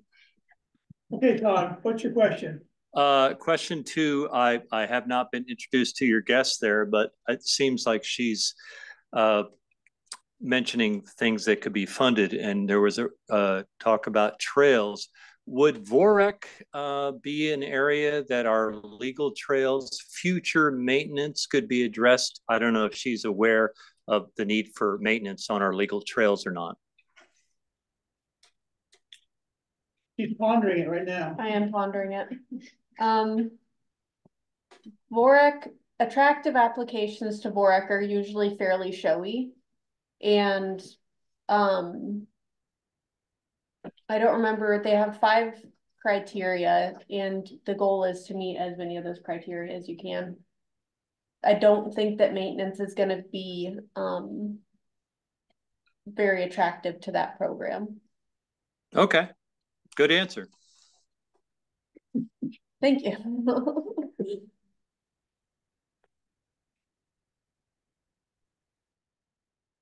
I mentioned this early, but if you need signage or want to make like a better trails plan, comprehensive town recreation plan or something like that, that could be attractive to the program. Or ADA accessible trail system or something. Well, there goes my zip line. Yeah. Or maybe a accessible zip line then. First of the nation, probably. And watch the solar eclipse from the zip line. Yeah.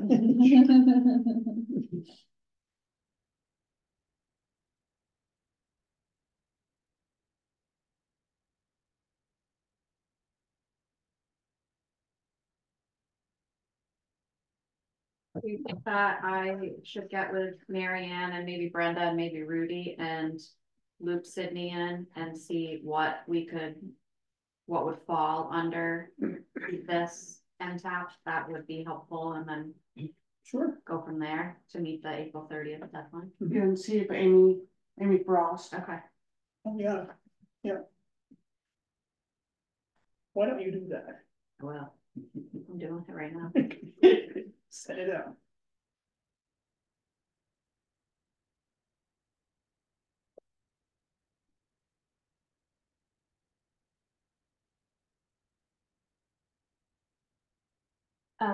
And even if we don't get anything in by the April 30th deadline, if we can keep talking about potential projects, and because MTAP is bringing in some partners, we may be able to pass you off to a partner who still has funding when the RPCs don't anymore. Okay. So we're trying to have plan B and C in place for all of our towns, so that nobody's just left without a statement of work and without further assistance.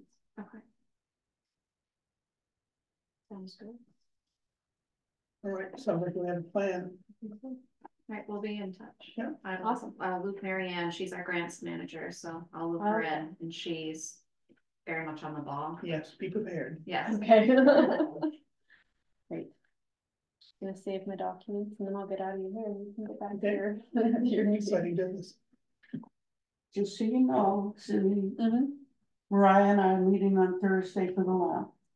Yeah, Oh, I'll send it awesome. to you Are we good? Thursday afternoon. You are. Very good. I don't think anything's changed about it, so it should be basically the same. Yeah, I just got a few, little minor stuff. Awesome.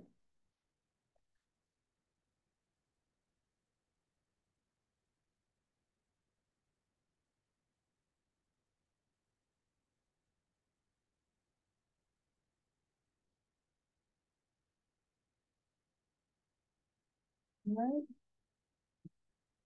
That's it for me then. Thank you guys so much for having me. Yeah. Thank you. Thank you. Come again.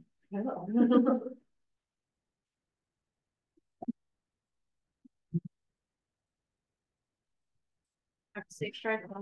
Thank you. See ya.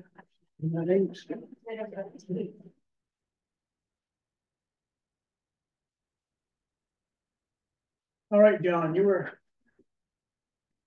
wanting to say something.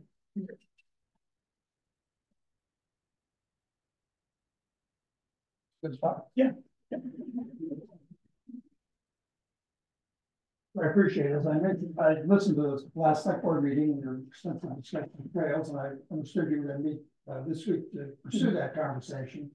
And then, but that's been bumped, and unfortunately, I'm not going to be at the next meeting in person, so I it's best in person. So I want to figure out the date on that. That's why I'm not.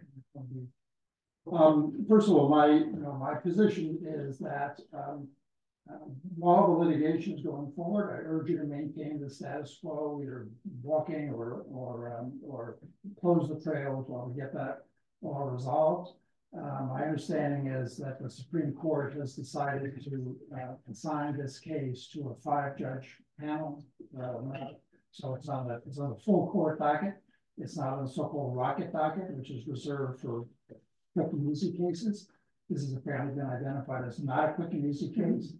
I'm told by experts that this increases the likelihood the court is going to reverse because they don't look at it closely. They intend to look at it closely. But we'll see what happens. We haven't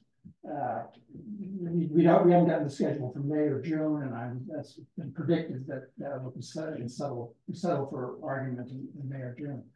In the meantime, the trail, of the entire Orchard Trail, which is the one particular focus here, and particularly on our end, is full of a lot of blowdown, small stakes, medium-sized limbs, and big trees. We have another great big tree that's fallen down over the trail.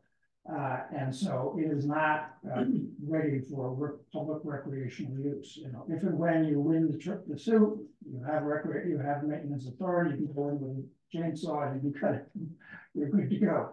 But I encourage you to not open it to public use while it's in its current condition. I think that'll lead to people figuring out how to bicycle through our fields in order to avoid the obstructions, and will lead to people taking it upon themselves to do maintenance by themselves, which would be an argument an invasion of our property rights. So, you know, let's let the court resolve this, and let's not expand the controversy.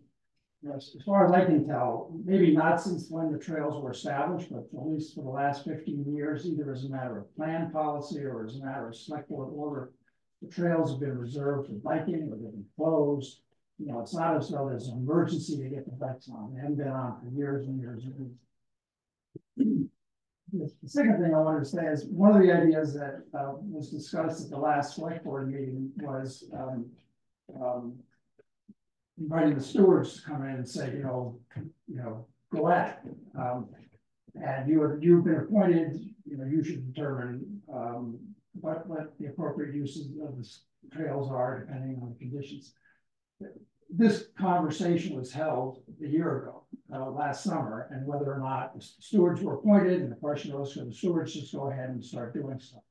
And my understanding is the Trails Committee discussed that and said, no, that's not exactly where we are. That we need to go through a planning process to figure out what the uses of the trails are going to be, how they're going to be maintained, so on and so forth.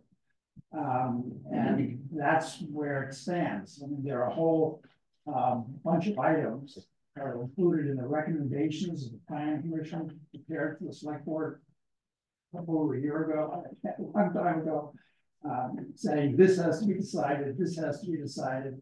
That hasn't been decided. On the Orchard Trail, there's the Great Big Wetlands area, and the question of how, if at all, the effective bikes on that would be mitigated. That hasn't been resolved. So, you know, I think there's a process that has to be completed before you can think about going forward with bikes. And you know, I think it would be a terrible mistake to say, you know, enough is enough. Let's just, you know, fire the starting gun and let the bikes go. It's got to proceed, and I know what the flags might do. And that's my understanding of where the Trails Committee is. Jonathan's not here. He'll be here next week or 2 weeks, early April. And then the final thing I wanted to say is that there was a sort of what I got from the conversation last meeting was that you were targeting the Orchard Trail. You were thinking, well, the Orchard Trail would be a good trail to open up. You know, I don't think any of these trails ought to be opened up in their present condition because the policy is still under development, because the trails I know about are not ready for public use. But you know, I don't want to be singled out. I don't think it's appropriate. I don't think it's lawful for you to come after me. I know you're pissed off that the student town. You know, I know you're angry. I get that. It's cost the taxpayers a lot of money. I'm angry. It's cost me. Kind of singled yourself out, didn't you? Well, I have a right as a citizen of the United States under the First Amendment to go into court to defend my legal rights. And you cannot retaliate against me because I'm exercising my First Amendment. You can be pissed about it, but you can't single me out for special treatment because I'm not doing that. Well, okay, I just, if you were to. Don't worry about it. Sue us again. Yeah. So let's not do that. Yeah. But what we're gonna do is ask the Trails Committee about the trails, and if they say Crossroad is ready to go, then we'll let Crossroad ready to go, and they doubt it will. If they say Orchard Road is ready, then we'll open up Orchard Road. And the same with Back Hill, but we're waiting for their recommendation. And just because they or the planning commission, in my opinion, recommend this, that, or something else, we still have, the select board has the authority to do whatever we damn want to. I just, well, I guess the only point on that is that there's been an elaborate process. The planning commission spent a lot of time worrying about this. They didn't solve the problem, but they moved the ball. They left a whole lot of things hanging. The Trails Committee has left a lot of those things hanging. Right. And, you know, in the meantime, there's this very serious lawsuit going on, and there are a lot of things hanging, and this isn't the moment to say, you know, let's see if we can, you know, bring bikes to a trail that's not ready for public recreation. Well, and here again, if the trails steward says that we ought to open up Orchard Road to walk-in only, that's probably what we'll do. And if they say it's okay for what's happened for the last 100 years, which is anything can go through there, then we could consider that. But we probably wouldn't consider letting vehicles go through there. I mean, cars or trucks or whatever. But they might say bicycles are okay. So we just don't know yet. What? You know my position. Yep, we do.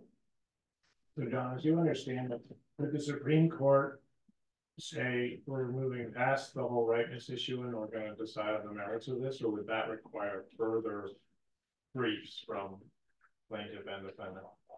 You know, I don't, what could they do? I don't know. I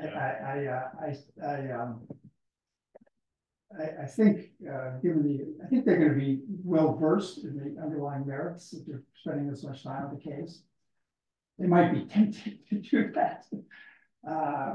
Whether it would be, and they might recognize that they could send it back to the Superior Court, and then however the Superior Court decides the issue after struggling with this issue, they're gonna have to get it back again, and why go through that trouble?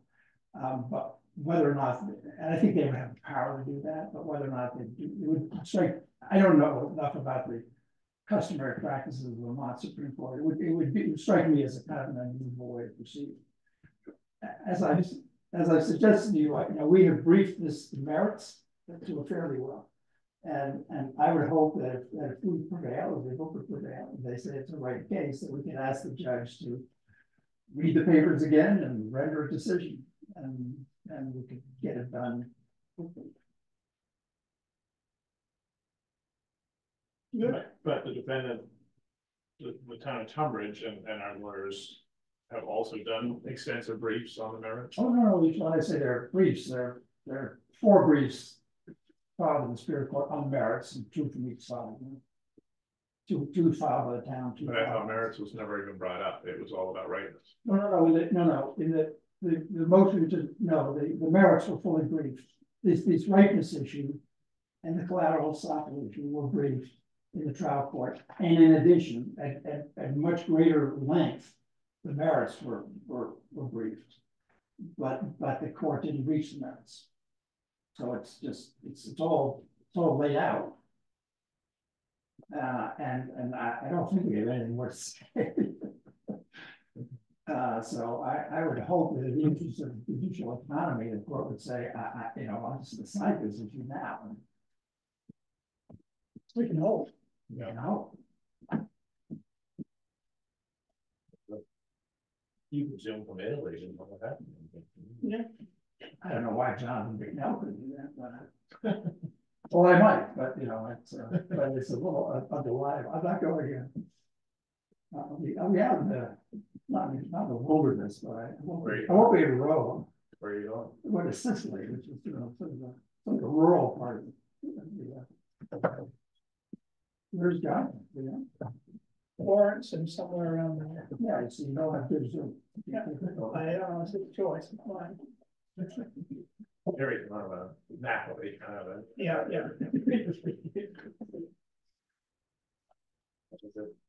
What was the island you were on? It's Just letting you know, my hand is raised.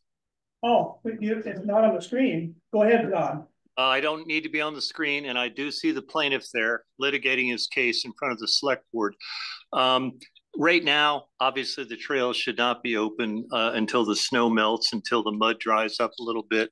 As our attorney, Mr. Tarrant, has advised us, and Gary confirmed at the recent town meeting, that the select board can go ahead with their authority to designate the uses of the trails and also whether they want to do maintenance. It's coming up on 4 years this August since this all started. There's a lot of obfuscation going on by the plaintiff here, and I respect the select board's position to move ahead. I know that Dan Rudell was caught off a little bit off guard that this was not on the agenda tonight. I'm assuming it's under other business, and I would hope that as things dry out, I am very familiar with all the trails, that they will be open to public usage. And it's clear, as John has mentioned every time during his testimony, that this is all about bikes. And that is very unfair to the town of Tunbridge as far as having a public right-of-way that is used by the public. All right. You can heard from everybody now. All right, have a good plan in Italy, like consistently. Thank you, John. Good night. We'll be talking about it in 2 weeks. All right. Hope to be with you. Okay.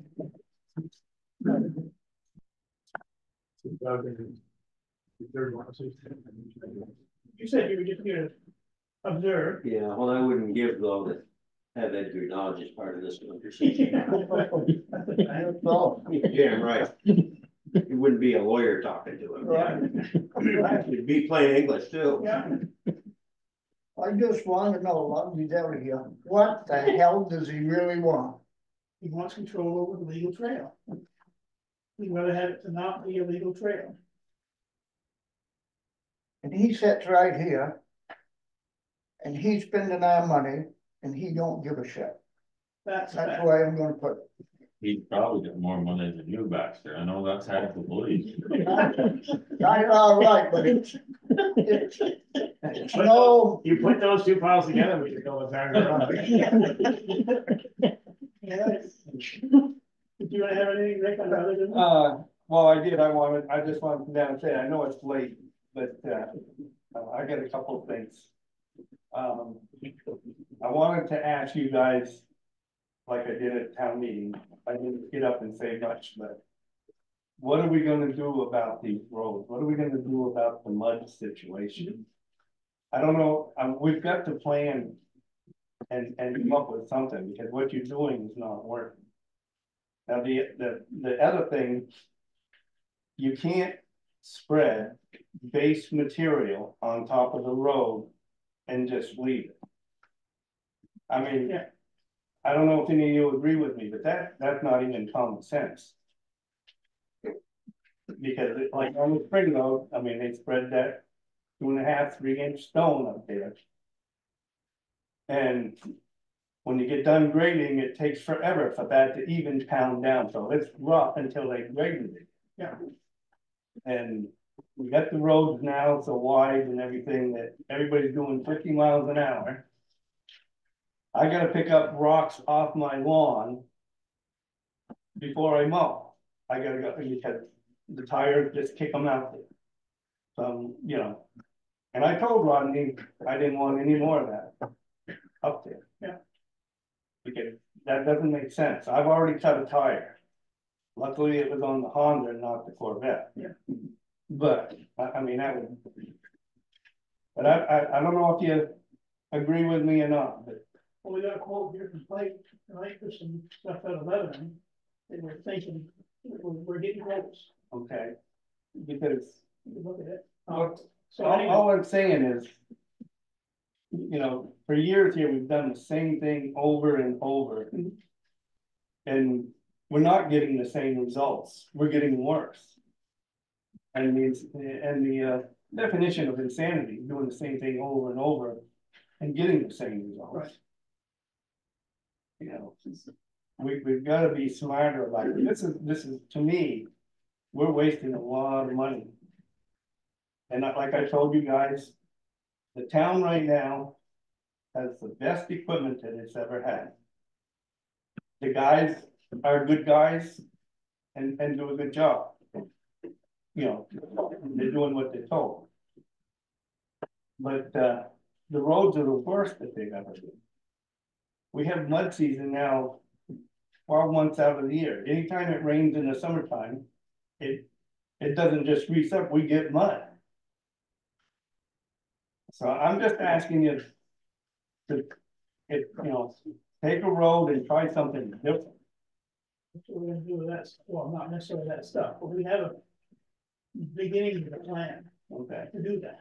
We're gonna try it, well, and here we haven't said anything in concrete, but we're thinking about trying a section road. Just to see how it works. Okay. Because like I told a couple of you, that road down along 89 in Hartford. I've gone by that for 28 years, going back and forth to work, 38 years. And there's hardly any mud ever on that during mud season. So there's gotta be a difference. Yep. And so I appreciate you at least looking and thinking about doing something now. Because I think we're just wasting our money, digging the sand out of the bank and throwing it in. I know we got to a position where there's nothing else you can do. Right. I mean, I understand that. But we gotta do something different. We're trying. Okay, and then the other thing, I asked you guys, what do you charge the town per hour for the vehicles? For the equipment? And you don't know.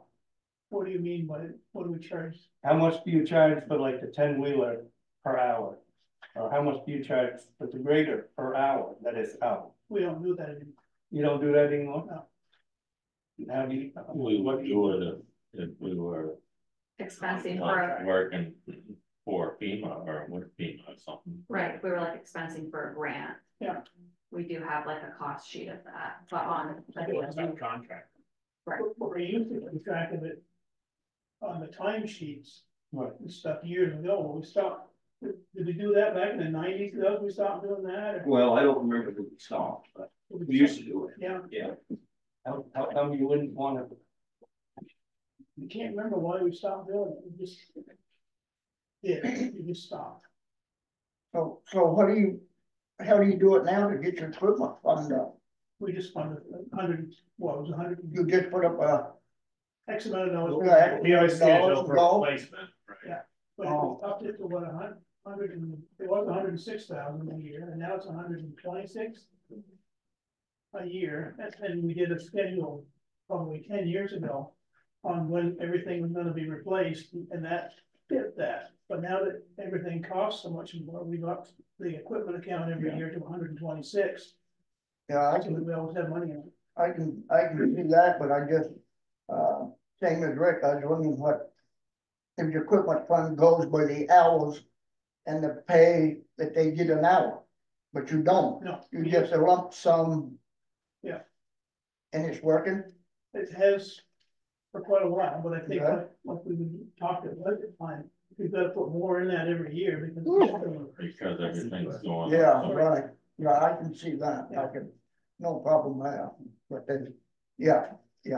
But I don't know what we charge for what's the grader if we're dealing with FEMA, I just. I don't have it, but I could get it. Well, what I'm saying is, like in these projects here. If you knew how much it cost you a year to grade and put down material. And then put it towards, compare it to possibly paving some of these roads and stuff like that. That's my idea, because I know that the Stratford Road, cost a lot to repave it and everything, fix it, but it's been that way for years. And if you thought about how much material you would have to put on that road if it wasn't paved, right, how much time would be put into grading it and lugging the material just for that road would be astronomical, right. So I was surprised. That's why I said, if you know what you're getting an hour per equipment, and then you figure it out and see if it would be cheaper in the long run if you paved some of these roads, some of the better ones. So not that we can't do them all, but I know that we got the same amount of miles as we've had since the beginning of time, and it's costing us nearly. There's probably a pretty good sort of standard figure for that, I bet, you know. Well, we would have a figure. If we're doing FEMA stuff or Right. something, I mean, they could easily. If Thomas kept track of how many hours he worked on Monarch. And then you go by the $180 an hour or whatever the grader is. Plus the main. That's what I'm saying, that's how you can kind of weigh out the two different expenses, I suppose, or see how it would make out. I don't know, I mean, I could be wrong. Well, years ago, they told me when you average everything out, it costs about the same to maintain a gravel road as it does a paved road. So I'd much rather have the paved road, the dust in the mud. You suppose cars go by at 50 then or 60? Well, we spent the money to put speed signs up there and nobody's been stopped yet. We'll make Main Street. I go by 25. Yeah, no, I know, I mean, but you ought to wait until after 7 o'clock. But you don't want to go to work, so you can have back in. Yeah. Box truck and a So- No, I get it. The problem with paving road is getting base. Yeah. And that's. Like my kids Right. Paving is 50, 60 miles an hour. But getting base will hold that pavement. All your culverts and your ditches and everything. Well, done before you- They go right through. You can't be like New Hampshire and pave Would my over upstairs dirt road. You know, that's what they did for years. Yeah. Yeah. because you play well, so like, Well, yeah, but I'm just saying, you know. It's And then the other thing, I think that I mentioned that I would like to see is how much you're charged when you hire somebody in per hour. I asked about that. And we paid your boy the same as we paid Matt Lockwood. Right, I'm not, that's not the point. That's not what I'm getting at. I think that the people in town should know what you're paying for somebody, whether it's my son or somebody else, what they're paying per hour, not the lump sum, because we have no idea. It's 120, yeah. Right. You want it in the town report, how much they get paid? or- I think it should be listed, Yeah. yes. I really do, because you know, small town politics happens every. And if we can't clean up our own backyard, we're not gonna clean up Washington. You know, so that's all I'm saying, and that, you know, and I'm happy that you hired him. It's been a long time. And I hope you're happy with him or whatever, but that's beside the point. I'm just saying, we should have it listed where anybody could see how much you're getting charged by anybody with any equipment, not just trucks. I'm talking tractors or motos or excavators, whatever. In order to make it real so that you know that you're getting a reasonable price. And I don't know if you realize it or not, whether you've been told, but $20 an hour is a high price to pay for even a triax. I went, $120 an hour is a high price for a triax. Yeah. That's top. Yeah. Okay. no, I don't know. Well, that's why I say, if you knew what you were charging for your own trucks, you'd have an idea. When somebody else is saying, well, I'm getting charged this, or I'm gonna charge this, Yeah. you know, that's what I'm saying, it gives you a better idea as to what's. Yeah, I'll look into that. Well. Yeah. You know, I mean, Ron, you think I mean, like when we could send our own trucks to haul all day, or we sometimes contract out to do it, and it seems, you know, about a wash, so it's much more. But Ronnie seems to, you know, have an idea of. Yeah. Just the wear and tear on our trucks. Right. Ultimately, it's Right. about the same, plus we could use our guys in town. Right, plus our guys are working on something. Yeah. And so that's just my feeling, that you should at least let people know what you're paying per hour, not the lump sum. This other thing that I wanted to bring up is a grievance, I guess. And I hate to say it, but I talked to you last summer about the tractor or the brush cutter going up through there and clipping my lilacs and the two maple trees. And I stood there and I mean, I looked at it, I had to go and clean it up. I had to pick up, clean up the cuttings because it just shatters the branches. I was really disappointed. And when I looked at that, and I tried to think that it was done accidentally. But the distance that they did everything in off my property with it. And I don't understand something like that happening. Well, I'll tell you, I don't know who, I assume Jim did it. I don't know either. And I assume he did it on purpose, because like you said, but I also know that fellow that bought Roger Welch's old place built that stone wall. And then the state made him put it back, because there's a right of way there. Right. And as I drive up through there at 25 miles an hour, past your driveway, I think that lilac bush is too close to the road and the tree's too close to the road. You should have parked them back there another 10, 12 feet. Well, the reason that they weren't was to keep the road where it should be. But you can't pass two cars there. What? No. Because I have to go into your driveway when I meet somebody. So the damn road's too narrow. Right. And so that's why it happened. But when I put those lilacs down through there, and I know Baxter told me when he was, I shouldn't do that.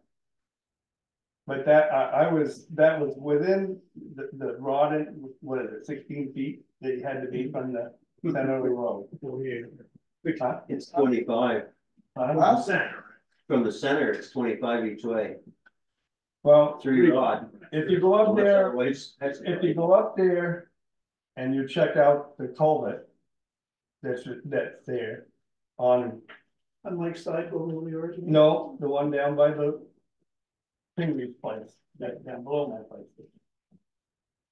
Well, when I was a kid, the edge of the road was right on top of that culvert at that end. On your side? No, on the other side. Yeah. There was 4 feet of culvert sticking out from the road. It was uncovered. Okay.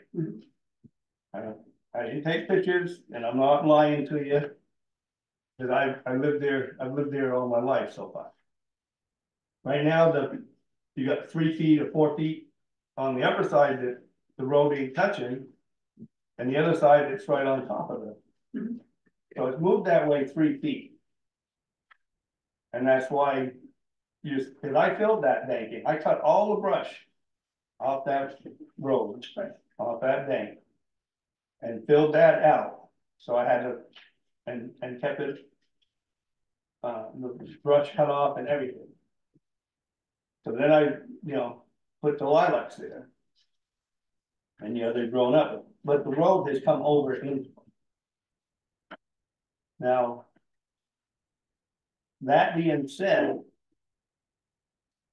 I know that when we get this wet snow in the spring and everything, it's easy to clip somebody's lawn with a plow or whatever. And you expect that. And when I come home from Florida, the lawn was probably as worse as it's ever been. And I cleaned it up. Took 3 or 4 days, and I haven't even got it all done. Raked up and cleaned up. And I knew we were gonna get this snow. And I knew that I probably would have a mess on the lawn again. If it was by accident, I could understand that. But if you look at it, it's over a foot wide, up through there, more than 2.5 lengths of the grader itself. There's no way that can be an accident. And I like these guys. I think they do a good job. I clean out the culverts over there. I take them down donuts every now and then, a couple times a year. But I can't believe that was an accident. I saw that and I thought it probably was. Actually, Yeah, but when you're out there over a foot, he's watching the end of that blade, and the blade comes out after it goes by that maple tree where it's narrow, Yeah. right out into the lawn. I can't speak for what Thomas did. I'm just saying, other than- I'm disappointed, that's all, I get up and went to work every day. Mhm. I paid for that place, I built it myself, and that was nothing but swamp, Right, I remember that. nothing but cattails. And I didn't do it because I was rich, I didn't do it because I had a lot of money. And somebody paid for it, I paid for it, I worked for it. And that's just a couple of incidences that I feel that it's not an accident, when something like that happened. Your, would it be your uncle, Bob Mullen? He's my dad, and I know what you're gonna talk about. Same thing happened years ago. Yeah. So you should expect it, I guess. Well, I don't think that's the right answer. Because Bob, you could see it even worse than it is now, and big turf rolled up. Yeah. I confronted him at the store down Remember, I here, came along too. and we had words. Yeah. He said he could do it again, but he never did it again. But I just find that unacceptable. Yeah. And All the hazards of having a lawn close to the road. well, yeah, but you drive up by there, you see that, and you think, oh, that was just an accident, but on the other side of the road, where you say it's too narrow, you didn't touch any lawn. Right? I didn't see any, no. No, he didn't even get through the snowbank, he didn't get close to the bank or the lawn there. And I don't think it was an accident. I don't think he did it on purpose. I think it's just how it happened. I mean, I've plowed snow before many times and I think, crap, I wish I hadn't done that. I know, I've done the same thing, I wouldn't even let my father plow my yard because he was too rough. There's been some tough plowing situations. Yeah, but I'm just saying, I'm tired of that. Yeah. That's all. Oh, sorry it happened, but Well, I am, but I'm just saying, I just don't think that thing, you down there, Randy Chapman, they don't ever get earth rolled up on his lawn, and I don't think you want them. You think, if you think I'm complaining. Yeah. That type of, so. anyway, as far as that goes, leave that back. Oh, I thought I could have. Oh, no, we have a half-assed plan. Okay, We're gonna try doing something on the roads. well, But I would appreciate that. So may I put in 2 cents? if you've got it. I ain't got it, I'll give you a cent. I'll loan it to you back today. Got somebody who will Go help back, you. go back. Is your lawn higher than the road? Yeah. That's the problem. That's the problem. Yeah, but That's the problem. you just don't understand. No, I know I don't, but I'm just asking, I'm not trying to start a fight with anybody. But the state has the same problem right out here.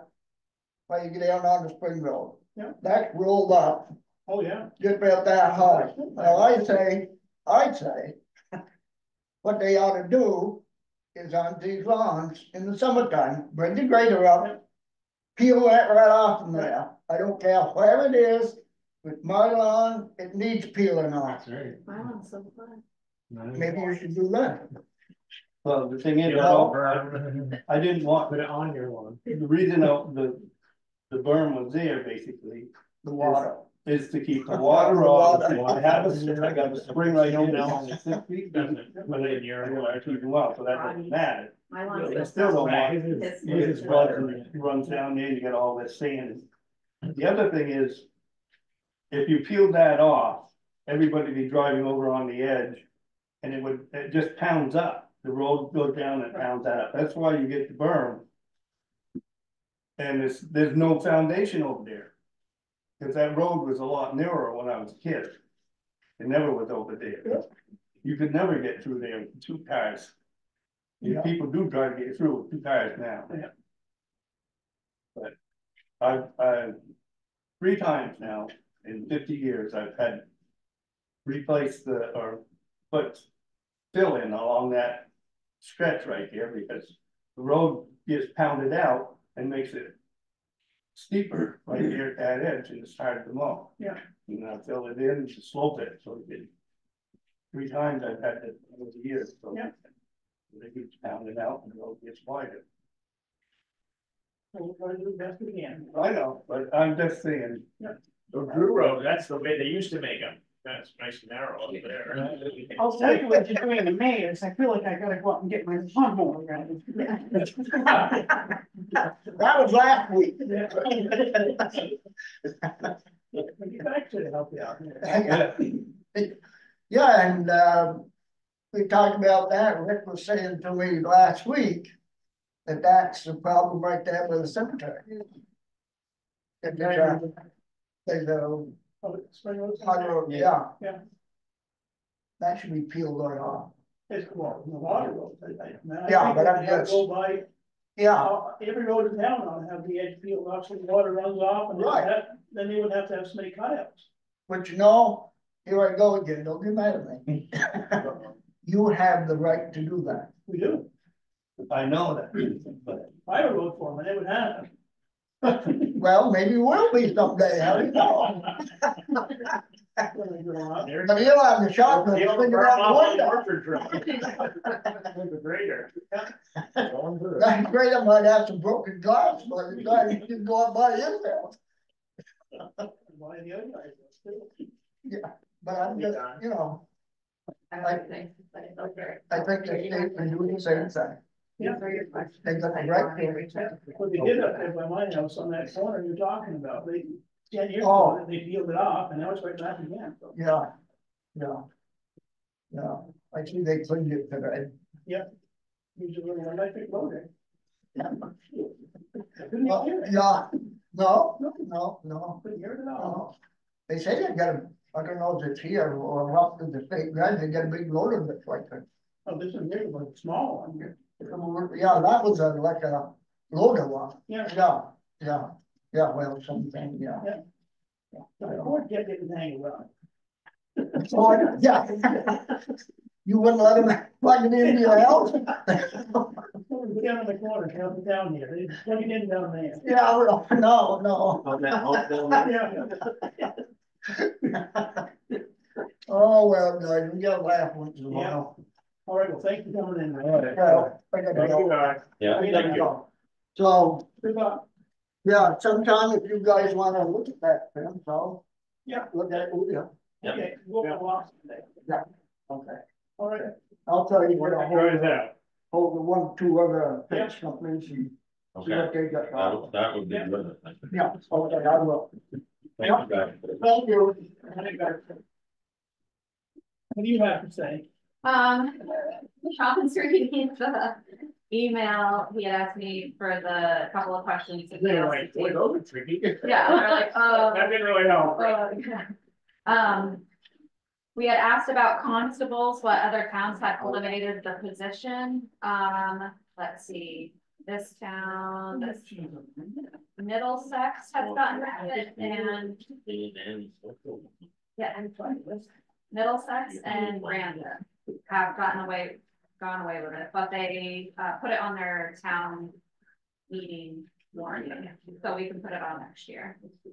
I'm making copies for you of all the Cal Hemingway attorney, like those 4 specific dates plus my response back to him that he had discussed, so you guys can read those at your homework. And then I've gotten back 12 pages, so I won't be doing it tonight, of risk management report from Passive about things that we should be fixing. So I think I will start at the back and have people get on the medium to high issues. I think there was one high issue, which was there's openings in the breaker panel over at the town hall that it needs to have, it's properly closed. there probably isn't anymore, maybe there is, refrigerator freezer at the transfer station. So the doors should either be secured closed or taken off. Yeah. The railing on the stairs at the town hall wasn't graspable, it was loose and wobbly, that's been resolved. Yeah. Just a couple things, like the alcohol policy and drug policy is not at the, we actually don't even have a CDL drug and alcohol policy for the town crew, so. We have a drug and alcohol policy, but not saying specific to CDL. You would think it's single model. I thought, yeah. It's issued by the state of Or- Vermont, not us. Federal. Right, exactly. Yeah, no. No hazard communication program in place for the town garage, so they said that we can get one that's up to VOSHA standards. Did the passive person just come through and? Yeah, he came through, cause I had emailed him about the alcohol at the recreation field, and he was like, oh, I have to come up anyways. So he says that we should create a policy which does not allow the consumption of alcohol on town property. That won't go well. These are just suggestions. I don't think anything's gonna happen if we don't do it, but Well, I think there's a timeline and we have to have it done by. I mean, Sometimes, yeah, these were all said that they were supposed to be corrected by March 18th, but I just barely got the email on March 18th, so. dealt with them that day and we're done. Exactly, they're over now. But so anyways, yeah, I'll start from the back and work forward. I'll have, Mike Howe go over and look at some of the railings or put a electrical outlet over. Yep. Whatever wire needs fixing. Still need to get an electrician to just do an estimate. All of them. Keep it, Electrician at town hall. Yeah. just to get what quote or just even the ballpark of it, yeah, just to say, wow, that's a mess. Yeah, or to say it's not so bad as off. Right, yeah, it'd be interesting, but you already got somebody. Right. Well, what's it called? And I think that's all I have. Got some stuff for Rodney. There was a driveway permit access there, but I'll just get it. We ought to give a. Have Rodney get a quote for. Even, well, on road, based on top. That has to exist.